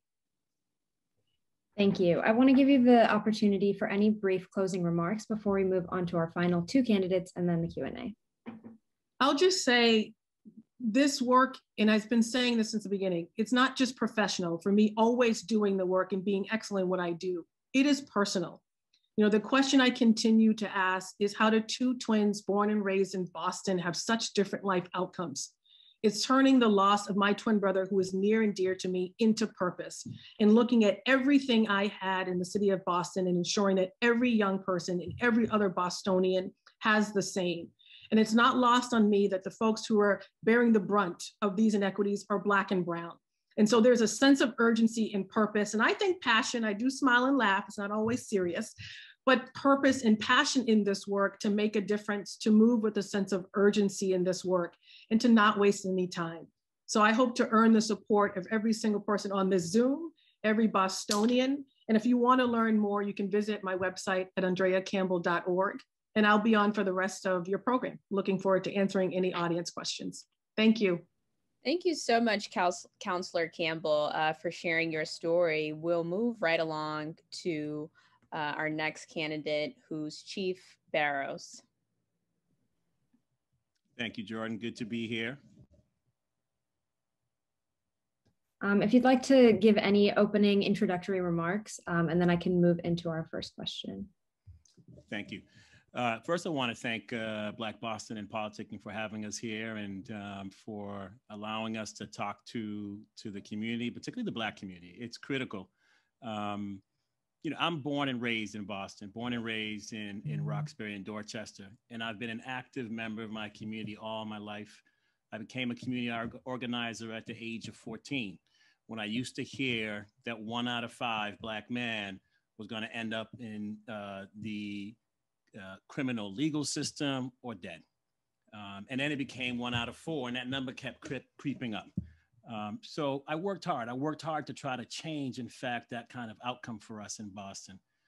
Eventually, I became the executive director of the Dudley Street Neighborhood Initiative, where I worked to invest in the community that had given me so much as a young man by protecting families and elders from housing displacement, building the largest urban land trust in the country, by investing in public health initiatives, safety initiatives, designing and opening new schools in our neighborhood, and then programming for children and youth. So I've been rooted in the community, been rooted in Boston. And as a young Black man, you know, it was hard to try to figure out how, you know, I was going to try to, you know, sort of, you know, step in there and make a life for myself, because too much around me was negative. But as a community leader, when I moved into trying to improve the neighborhood and my life, it empowered me. So my entire life has been about empowering others. So as a small business owner, when we decided, 4 of us, to open a new restaurant, we chose the Bowdoin Street neighborhood in Dorchester, not because Bowdoin Street had the most disposable income for a small business, because Bowdoin Street had the community that we wanted to impact the most. And so we've been excited to be at Bowdoin Street with Restaurant Cesaria, serving the neighborhood as the neighborhood supports us and have been supporting us since 2001. As a former school committee member, I worked hard to make sure that all of Boston's students had the best school system that could possibly be given. So that's why we pushed during that time to make sure that the money in our budget was following the children by voting in a student-weighted formula in budgeting, making sure that money followed poverty, making sure that money followed English language learner students, making sure that money followed special needs students in our schools. And then as former chief of economic development, I worked hard again to make sure that Boston changed the way that we were growing for strategic growth, to continue to grow and not displace our neighborhoods, which is why we pushed hard on affordable housing, making sure that there were opportunities for people to stay. And then we pushed hard on jobs, where we brought more than 140,000 jobs to the city of Boston, having historic lows throughout all of our neighborhoods and a city unemployment rate of 2.4%. So I'm excited to be here with you today to talk about the city, to talk about the importance of the Black community in this election and in the city's future. Thank you. Thank you. Without taking up too much time, I'll repose the question. As mayor, what will you do to protect and uplift the lives of the community, individuals and communities who have suffered most from inequities revealed by the COVID-19 pandemic and highlighted from the protests for Black Lives Matter over the past year? So the COVID-19 pandemic brought the world to a tipping point. And in our country and in Boston, the racial reckoning brought us, hopefully to a point of no return. From this point forward, there should be many things that'll never be the same. And we've got to focus, in fact, on making sure that we build a Boston that aspires for a more just and sustainable future. We need to declare Boston an anti-racist city and then do the work to make it real. Develop and institutionalize equity and anti-racist goals and standards across all policies, and making sure that all systems stop perpetuating disparities. We need to provide legal protections to communities of color against discrimination, bias, harassment. It was clear when we first got into the COVID pandemic that the communities of color were going to get hit the worst. The early numbers showed it. In fact, many of us have lost loved ones. I lost my grandmother, the woman who raised me. I lost aunts, uncle, and I'm sure many of us on this call today can say the same thing. These disparities, when they showed up early, we went to Mayor Walsh and we said, we have to create a partnership with the community to begin to deal with. So the mayor appointed a health inequities task force in response to the disproportionate impact, and then asked me to co-chair it along with the chief of Health and Human Services, Marty Martinez. We took a hard look at the data, and it was once again clear that the same disparities that existed for Black and brown people were the same disparities or social indicators of health that had existed for a long time. So then we quickly urged the mayor to declare racism a public health crisis, which he did in April. So we've worked with that framework as a city to dramatically make sure that we've increased testing to the communities that have been most impacted. We made sure that we were providing information. And the way we did this was partnering with community partners, like local health centers, Black Boston COVID-19 Coalition, and others. We made sure that people had information in their own languages. We made sure to create accessible vaccination sites close to people by making them mobile, close to public transit. This is the kind of work we need to do because we need to acknowledge the historic racism, the historic mistrust, the valid mistrust of Black and brown people towards government, towards healthcare systems, and towards our economic systems. We need to rebuild that trust by making sure that we can address the kinds of inequities that have lasted for a very, very long time, which includes the inequities that have lasted in our criminal legal system. The criminal legal system is supposed to be there to protect everyone, but it doesn't. The criminal legal system is biased. The outcomes are biased. And so police reform is at the heart of that. It's not the only thing we need to do, but it's at the heart of the work that we must do as a city to make sure that our folks, that make sure that the legal system is working for all of us. So I was proud to ask the mayor to stand up the police reform task force that came out with recommendations that we immediately accepted to implement fully the police body camera recommendations, and then also the Office of Police Accountability and Transparency. That kind of work needs to continue. We need to push forward on it in a way that eradicates all of the biases in our system, our criminal legal system. But we also need to make sure that all of the work that OPAT is transparent, that information comes out. And I'm hoping that we have information on the Rose case at least by this Tuesday. So everybody knows what's happened, what the investigation says, and then what we need to do to move forward. Without that kind of trust, without that kind of transparency, the police is not going to be effective in doing their work. It's critical, in fact, that happens on an ongoing basis, not just when we need it. And then the last piece, and you'll probably ask me a question about it, so I won't spend too much time, but if we're talking about racism and eradicating racism, we got to be talking about housing and economic development at the same time. Because in fact, that is a determinant on people's health, determinant on people's academic success. And it's something that I've got a long record on, but we've got to actually lean in on and do more. Affordable housing is critical. When we did the work in the neighborhood, looking at our schools, we found that about 20% of the young people, the children in schools in our neighborhood were inadequately or instably housed. That can't be. A child can't be asked to go to school and do work and have academic success if, in fact, they don't have stable housing, if their parents aren't at work, if we don't have economic sustainability. So that's all the kind of work that I would do as mayor to make sure that we address the inequities in health and the inequities coming out of our racist past and racist existing institutions. Thank you. You touched on policing, the carceral system, and the COVID-19 pandemic. So I do want to give you the opportunity to talk more in depth about how you envision an equitable education system for all in the city of Boston. Yeah, education is key. My parents came from the islands of Cabo Verde. They were immigrants, and my father would always say, John, the opportunity we came here for was schooling. It was education. Quality education is critical for the future of all of our residents and families, everybody in the entire city. Developing a more seamless birth to career education pipeline that guarantees access, high quality education and training is going to be a major priority for me. That's why I spent time on the school committee. That's why I spent time doing it in our neighborhood. Prioritizing public education is one of the most powerful ways we can address inequities and become a more equitable, just city. In fact, as a longtime community organizer, I helped to create new schools, such as the Orchard Garden Pilot School. I remember sitting down in a community meeting where Edna Bino came in, and as the city was talking about developing an Orchard Park at the time, Edna said, no, we're going to save this pot right here for a new school, because the only way we can anchor strength in our community, we can anchor future leaders in our community, we can address some of the inequities, is to make sure that people have quality education.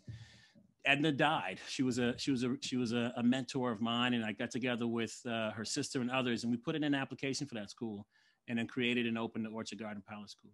We put in an application for the Dudley Street Neighborhood School as well, to help to create schools that were supporting our families so they can be supportive of their children, and to put schools at the center of community so that we can all wrap around schools and our families to do that work. So it is important that students have funding equity, that regardless of whatever schools they go to, that they have the same resources. And for the schools that have more social issues, that they have more resources. So that's why as school committee member, I fought for that. School empowerment is also important, that we have autonomy so that the schools can work with their parents and their students to give them what they need. It's critical.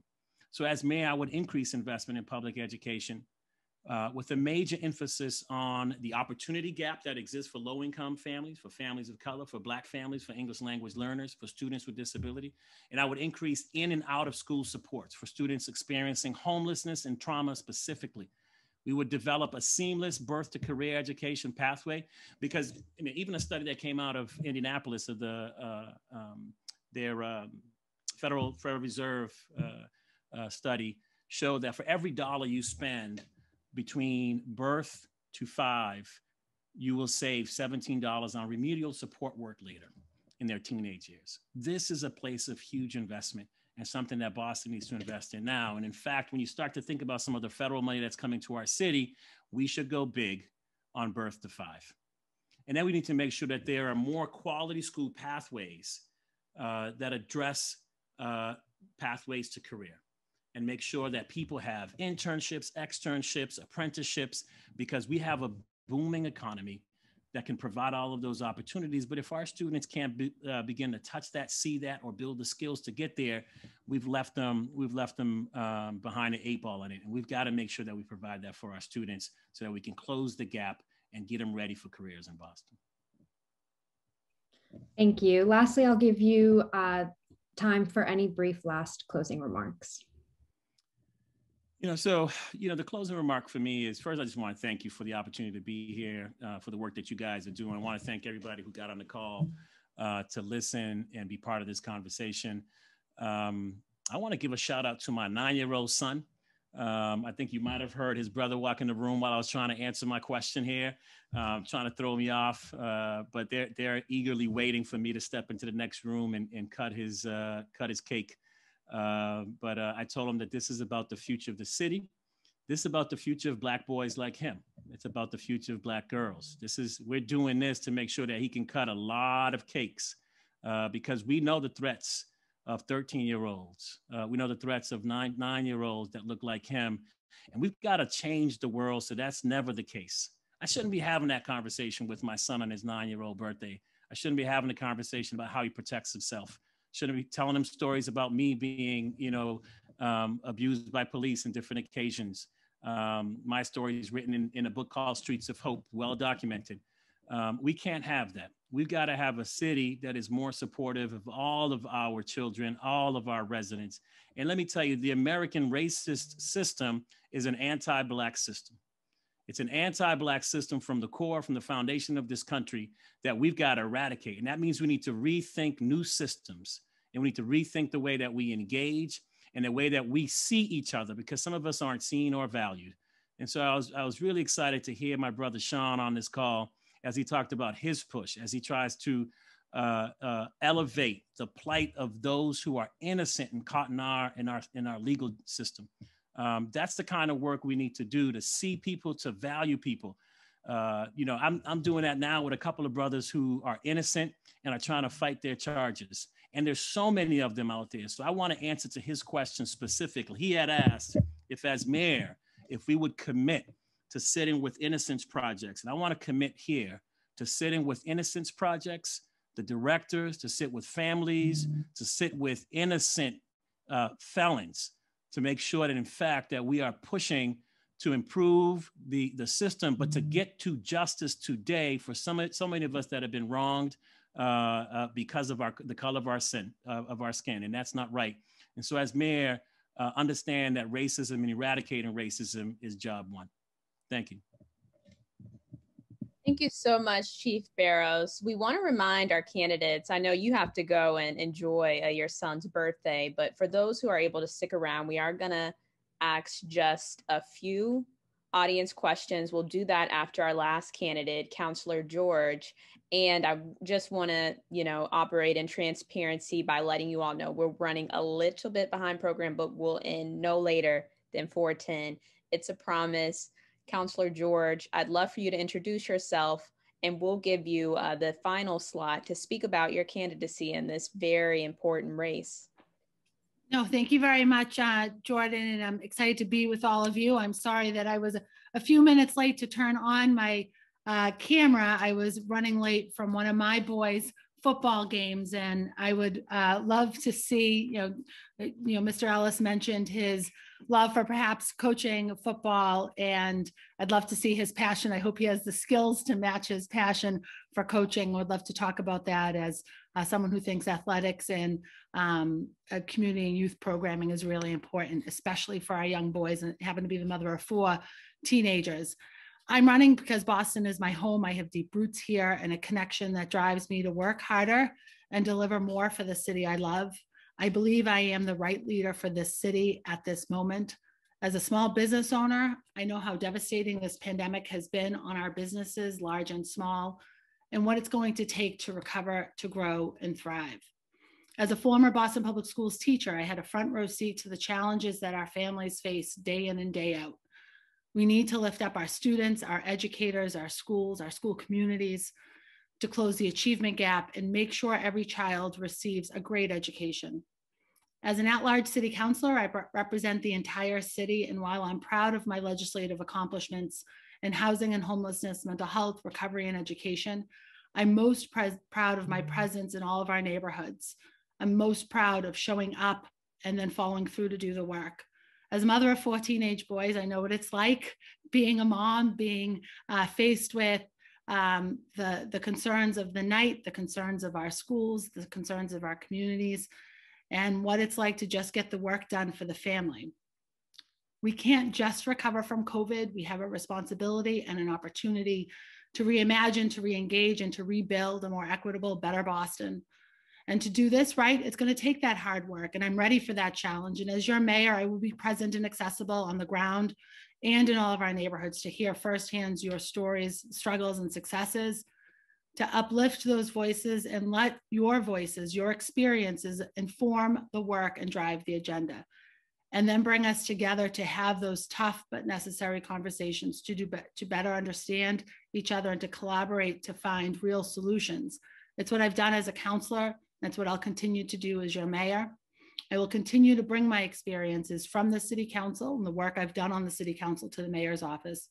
But most importantly, I'll bring yours. We have a lot of work to do. I will take each and every one of us to create a stronger, more just, and more inclusive Boston.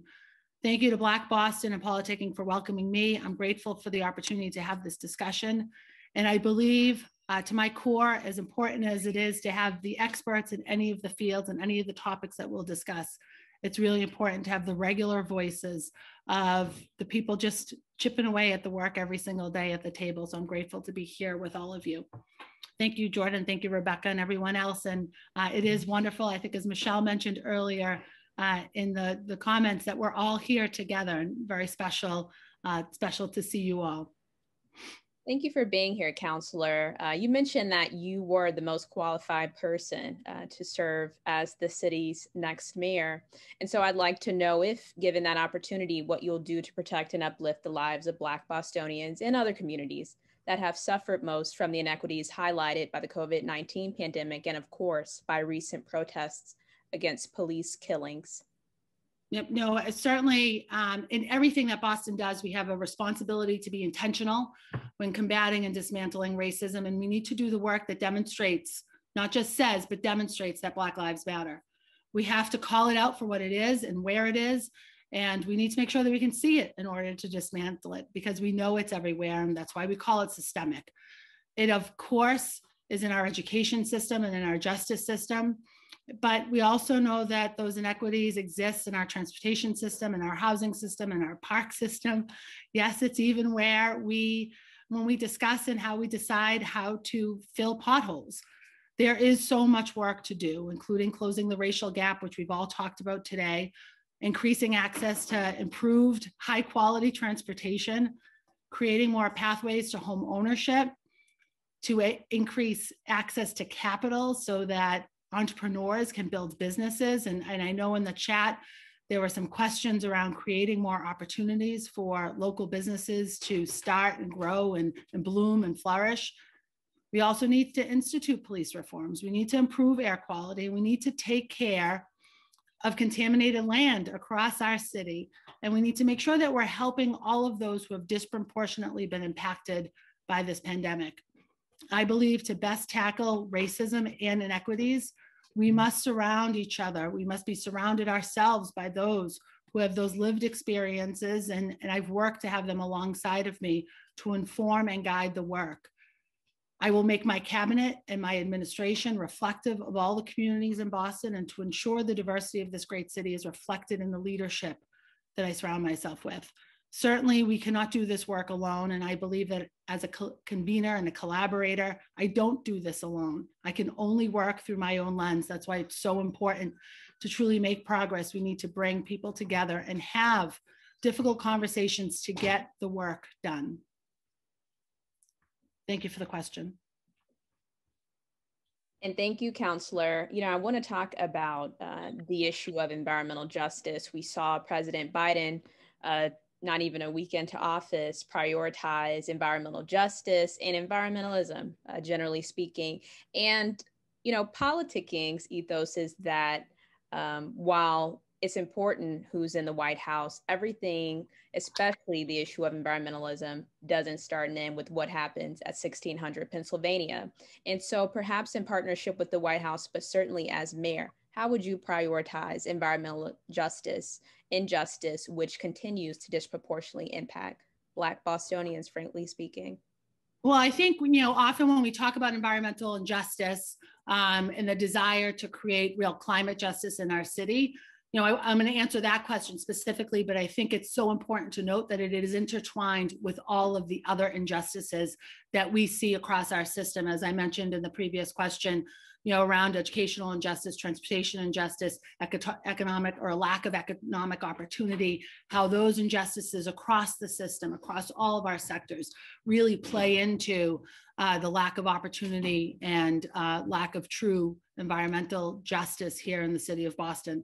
And it doesn't start at 1600. I'd say, if anything, 1600 Pennsylvania Ave should just be uplifting the work that's happening, whether it's in 02125 or 02121 or 02119 across all of our cities. It starts across all of our neighborhoods. It starts in our city.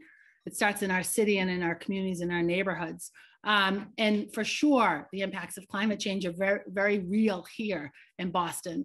And while climate action is definitely about emissions and building greener buildings, it's also just about being honest around the conversations and who's leading those conversations. I think we have to be really honest that all too often we're focused on the issues of climate and environmental justice because white, well-off advocates have said this is what we need to be talking about. We need to make sure that this conversation is happening in our communities because the problems are being, the brunt of the challenge, the brunt of environmental injustice is done on the backs of our communities of color, on the backs of our Black communities, on the backs of our poor communities. We know that this city is disproportionately impacted by climate. And our climate actions must begin with the frontline communities whose health and safety is most at risk. That means taking very proactive steps in our communities. And some of the things that we would need to be working on and double down on, because Boston, as much as we are still behind, has been the leader when we think about environmental justice and resiliency. We need to make sure that we're mitigating how air pollution affects residents living under flight patterns. When I was teaching at East Boston High School, I was also coaching in their summer program, and a field that we practiced on at Constitution Beach. We'd spend the day looking at the ass end of airplanes. And then when we wonder why East Boston has such poor air quality and such high rates of asthma, we looked at it. We were looking at it as I was coaching 6, 7, and 8-year-old girls on how to hit a softball and pitch a fastball. Protecting our coastal environments from sea level rise and flooding is also important. Michelle mentioned Morrissey Boulevard. It floods all of the time. We've got to be better prepared for this. And we need to, as another one of my colleagues mentioned, make sure that we are investing in some real capital improvements to shore up our shoreline, and recognizing that our shoreline extends beyond downtown Boston and just our inner harbor. We need to make sure that we're also improving public transit and encourage ridership and to reduce greenhouse emissions and grow our tree canopy. The Boston City Council has been really engaged in that work, and we've been working in partnership with the administration to not just measure our tree canopy, but look for ways to grow it. On the City Council, I've been a strong advocate for increasing efficiency in our Boston Public Schools. And our Boston Public Schools make up the majority of our city-owned buildings. We have a real opportunity to do the work there. I've also led the fight for expanding clean energy job opportunities through Madison Park Vocational Education High School. And as mayor, I'm going to continue this work and take a community-based approach to fight environmental injustices and lead and deliver on climate action and start where we can do it. And that's at home, that's in our neighborhoods, that's with our city assets, and then grow it from there. Thank you very much for that question. Absolutely. My last question for you is on the matter of housing inequity. It's not hyperbole to say that the city of Boston is facing a housing crisis. It's a fact. In fact, it takes 5.2 years of median income to buy a moderately priced house in the city. And so what's your priority to tackle this issue? As it's very clearly stated, it impacts so many Bostonians as we speak. The cost of housing here in the city of Boston is too expensive for too many families, and it touches all Bostonians for sure. And if we want our city to grow and thrive, I certainly do, we need to directly address the cost of affordable housing. And for me on the Boston City Council, I've led the way talking about our families experiencing homelessness, the 5,000 students in the Boston Public Schools who are experiencing homelessness, and the work that we need to do to support those children and their families. Worked in partnership with the administration to make sure that we had a pilot program in place with the 6 and 7 most schools with the most students experiencing homelessness, although across all of our schools, every 125 buildings in the Boston Public Schools, we have students experiencing homelessness. We worked on a pilot in partnership and collaboration to make sure that there were housing stabilization programs available, that there was rent relief available, and that there was housing available. And we did that in partnership both with city departments, with nonprofit organizations, and private developers across our city. That program is now growing to meet the needs of students in 18 schools. And over this last year with Mayor Walsh, I started and we formed, passed an ordinance in partnership with my colleagues on the city council. We passed a special ordinance to form a special committee to end family homelessness here in the city of Boston. I've worked over the last 4.5 years or so with shelter providers, families with lived experiences, and those doing the work on the front lines to make sure that we are responding to the needs of our families across the city, and those that are most vulnerable, those that are in our shelters, whether it be congregate or scattered sites, whether it be our hotels and our motels, and working in partnership with our school system in particular to make sure that we're responding to their needs and helping our families find housing across and in our city, and ideally close to school, because school becomes the cornerstone for so much of what our kids rely on and need. And I look forward to continuing that work and doing that work in partnership with our friends at the State House, because the state plays such an important role in both answering the needs of our families experiencing homelessness, but creating a better pipeline to more housing across our city that is more affordable and more affordable, especially as it relates to our families. Absolutely. I'd like to offer just a moment to you, Councillor George, and I would like to open the floor following your last statement to those of you who are remaining to audience questions, but I'd love for you to share any closing remarks. Yeah, no, thank you. And I know that we're coming up against the 4 o'clock hour, so I'll be brief. I'm just grateful for this opportunity to be in a community, virtual community with all of you, to share a little bit about myself, to introduce myself to your audience, to those that are viewing right now and who will likely review the video. I'm grateful to talk about my work on the council and my hopes as mayor of the city of Boston. But I also want you to know at this moment in time, as a sitting city councilor at large representing the entire city of Boston, we don't wait and hold on to good ideas until after I'm elected mayor. The work continues today, and the work continues every day. So as these conversations continue, as we participate in forums, as we have conversations about our schools, as we have conversations about our neighborhoods, as we have conversations about public health and public safety and community, that work continues on the city council every day. And I'm committed to that responsibility. I'm committed to the vote that I received to continue that work in 2019. And I look forward to doing it and continuing that legacy as mayor of this great city. I hope to have your support. I hope to have your vote in both the preliminary and final election, September and November. And I hope that you'll check me out at anisa4boston.com. And just as a reminder, my name is Anissa Asaibi George, and very proud to serve as an at-large city councilor and look forward to serving as your mayor. Thank you very much. It sounds like you've got someone cheering you on in the back. Just my COVID puppy, Astro. Thank you for a visit earlier. Yeah, it sounds like he was giving you a word of support. Thank you. In all seriousness, we're going to move on to 2 audience questions, and those that don't get answered We'll be happy to share with our candidates via email and follow up with everyone who's attending to ensure that everyone's response is fulfilled. But the first question that I'd like to ask is from Jared Jones. He asks, what can be done to remedy the inequities surrounding liquor licensing in Boston, Massachusetts? Who will go to work in the State House and remove the state-imposed liquor license cap? Having only 8 Black full-service restaurants liquor licensed in Boston is shameful. 8 out of 1,400 here are quite literally more than that on a single block.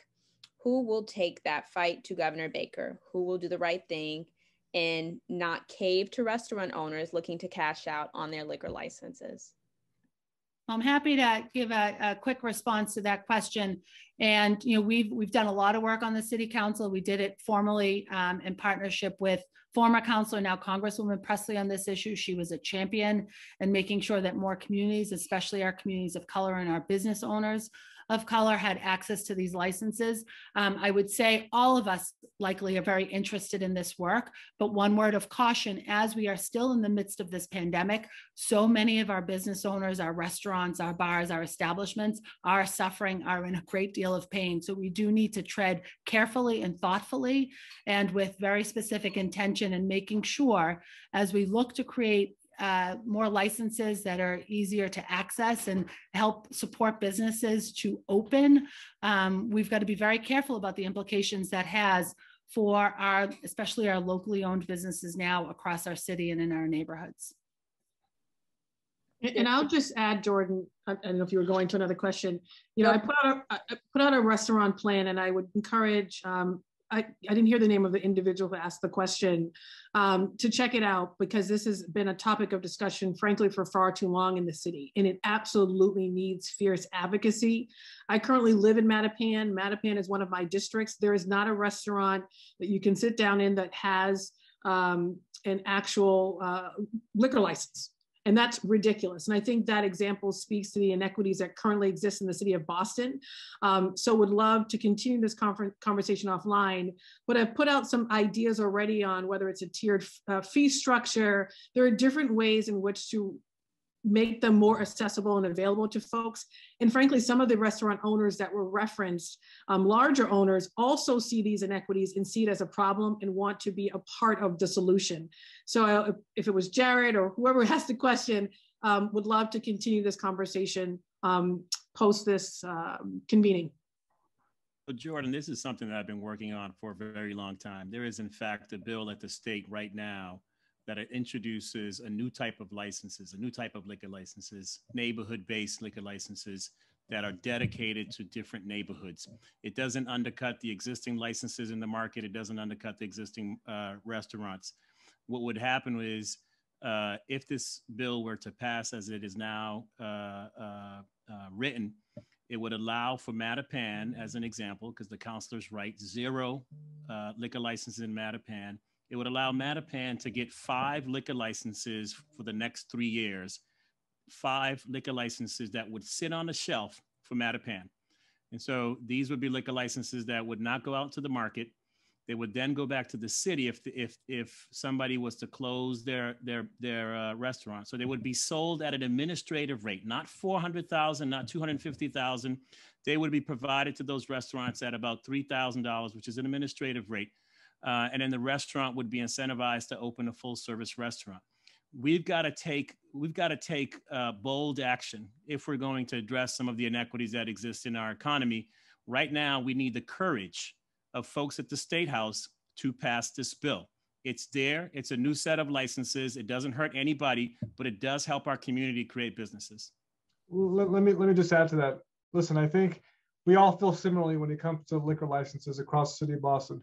We all want to support Black businesses. We all want to increase the number of licenses. The question is, how are we going to get it done? And who has the relationships in the legislature to get it done? As the only candidate from Beacon Hill, I have those relationships. We've had a slew of endorsements from Beacon Hill, powerful people up there who know me, who trust me, who want to work with me, who want to get this type done. So if you want an advocate for you at the State House, then that's my candidacy. I have to run at 4 p.m. I have to go pick up my wife. I apologize. Thanks for everyone for allowing me to jump on this conversation. We'll see you on the campaign trail. Thank you, Representative. The very last question that I'd love for everyone who's able to stay and to answer is actually something extremely important. So thank you for asking this. This week it was revealed that a Boston police officer who bragged about running down protesters this summer is now back on duty.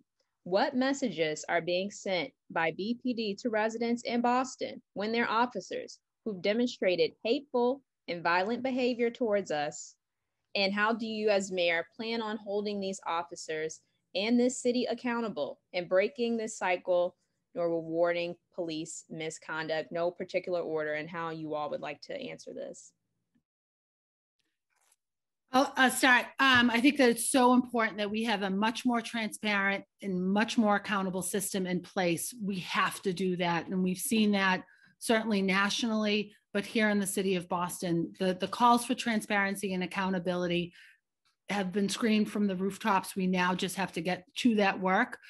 With the appointment this week of the executive director of OPAT, I hope that we will see some of that action take place without delay. And I'm excited about that appointment and excited about doing that work, certainly in collaboration between the council and the mayor's office today and in the future. Number one, he should be fired. Clear as that. And I think it is important that the leaders in this city name that explicitly. Yes, there's always due process. I'm a lawyer. I understand that. There's due process. Fought for the Office of Accountability and Transparency to be set up for due process. That video came out some time ago. There should have been an investigation, and we should now know what the decision is. And frankly, it should be that he should be fired. And I think we need to be explicit on that, because if we are not, we're going to continue to have a department that is not in good relationship with community, where trust continues to be eroded. And if we know anything about effective policing, particularly based on what's happening nationally, and we don't need another report from the Department of Justice, trust is critically important. And how do you build trust, especially with communities of color? How do you build trust with people who continue to not only see the inequities in the system in this department, but who are also harmed and killed by this system? It is transparency, and it is accountability, and it's swift response. So whether it's that case or the recent Rose case involving child molestation, residents need to see swift response. They need to know where their leaders are. They need to, of course, see transparency done quickly, and then accountability. And I think, frankly, it's a shame that the department needed some external media report. And frankly, that's how I learned that he was even back on the job, through something external, which is ridiculous, for them to then put him out to then do this investigation. And so I would do it differently. I have continued to say transparency and accountability, and swiftly. And we have to be unwavering in that. And I can't say that enough. It has to be unwavering, and it has to be swift, because if not, the trust will continue to erode with this department. And that's a major concern, not only for residents and their safety, but also for the officers who are doing the right thing every single day to serve and protect all of us. Look, I'm going to jump in and disagree. We cannot just learn that he's back on, and nobody knew what happened between the time that we heard about the incident and then today. That shouldn't happen. This should be a process. We should know what happened. We should know what the investigation was. We should know what the investigation said. We should know what the determination is and why the determination was made, in a way for us to make sure that our police are, in fact, doing what they need to do. Because look, we're eroding trust, and the councilor said it. Without trust, we can't have a police department that functions. It's in the best interest of the police to make sure that this is transparent. It's in the best interest of the police to make sure that we know exactly the steps that we're taking and why he's back on. All I know is he said he ran down some folks, made it a light of it and on video, and then he's back on. Not good. Not good public process. Not a good way to run a city. We've got to do better than that. We owe that to our city, and we owe it to everybody on the police force to make sure that there is zero tolerance for any kind of behavior like this. Powerful words from you all.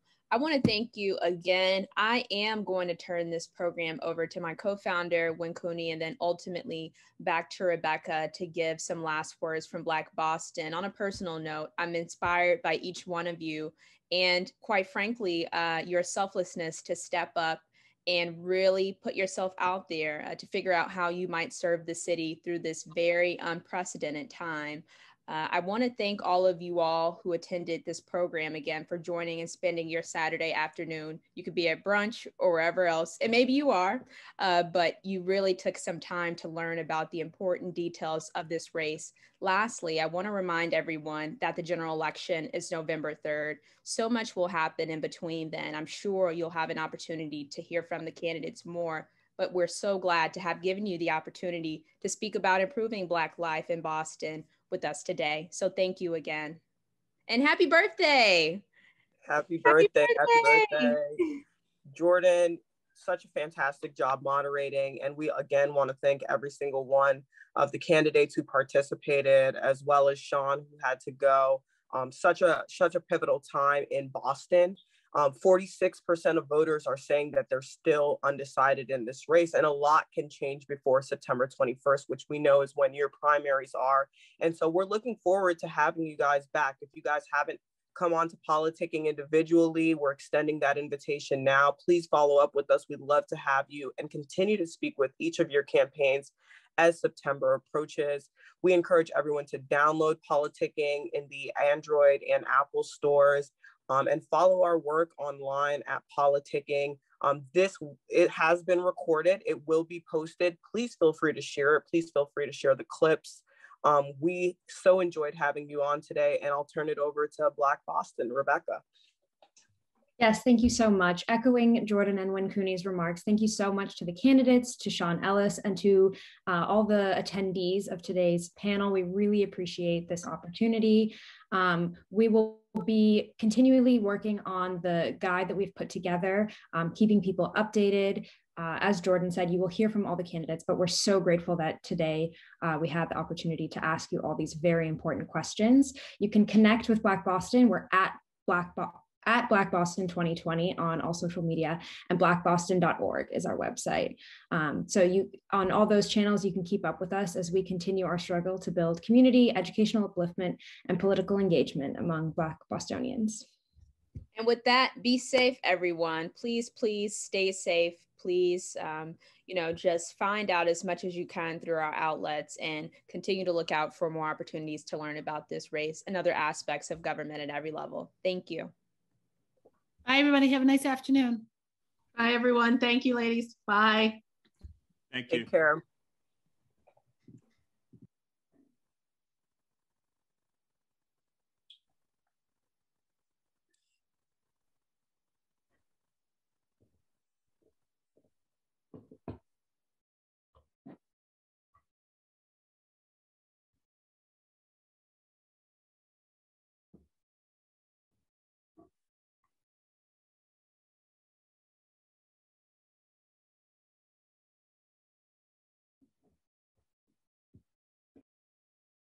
Next time we need to have a DJ for the intro and outro. The outro, absolutely. Yeah, I was thinking that. That would have been love. We gotta get some Boston. Maybe we can get Benzino on here next time, Jordan. Maybe. Why not?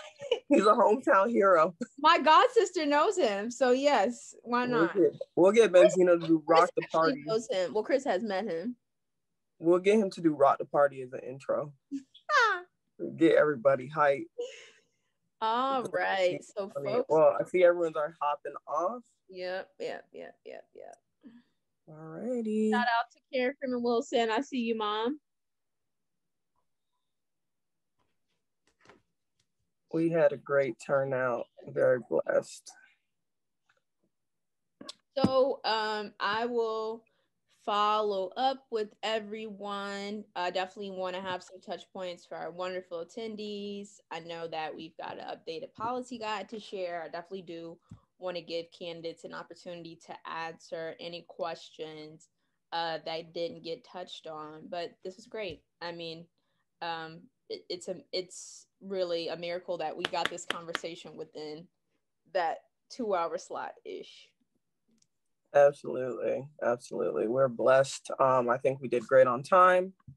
Everybody showed up on time, so we couldn't have asked for it going any smoother. And Rebecca, thank you so much for holding down the fort. I know Alex had to jump off, but thank her for us too.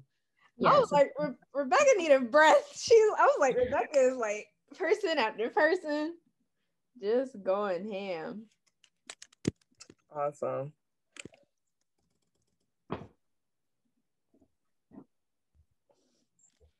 So should we hop off, Jordan? I'm gonna hit you up because I know we're gonna record a little later. Yeah. What time do you want to go? I think we could take like an hour. Send me the topics, maybe like 5:15. I'd be fine. That works. All right then. Everyone take care. Stay positive, stay positive. Test negative. All righty. Okay. Bye. Bye-bye, guys. Take care, ladies. Bye.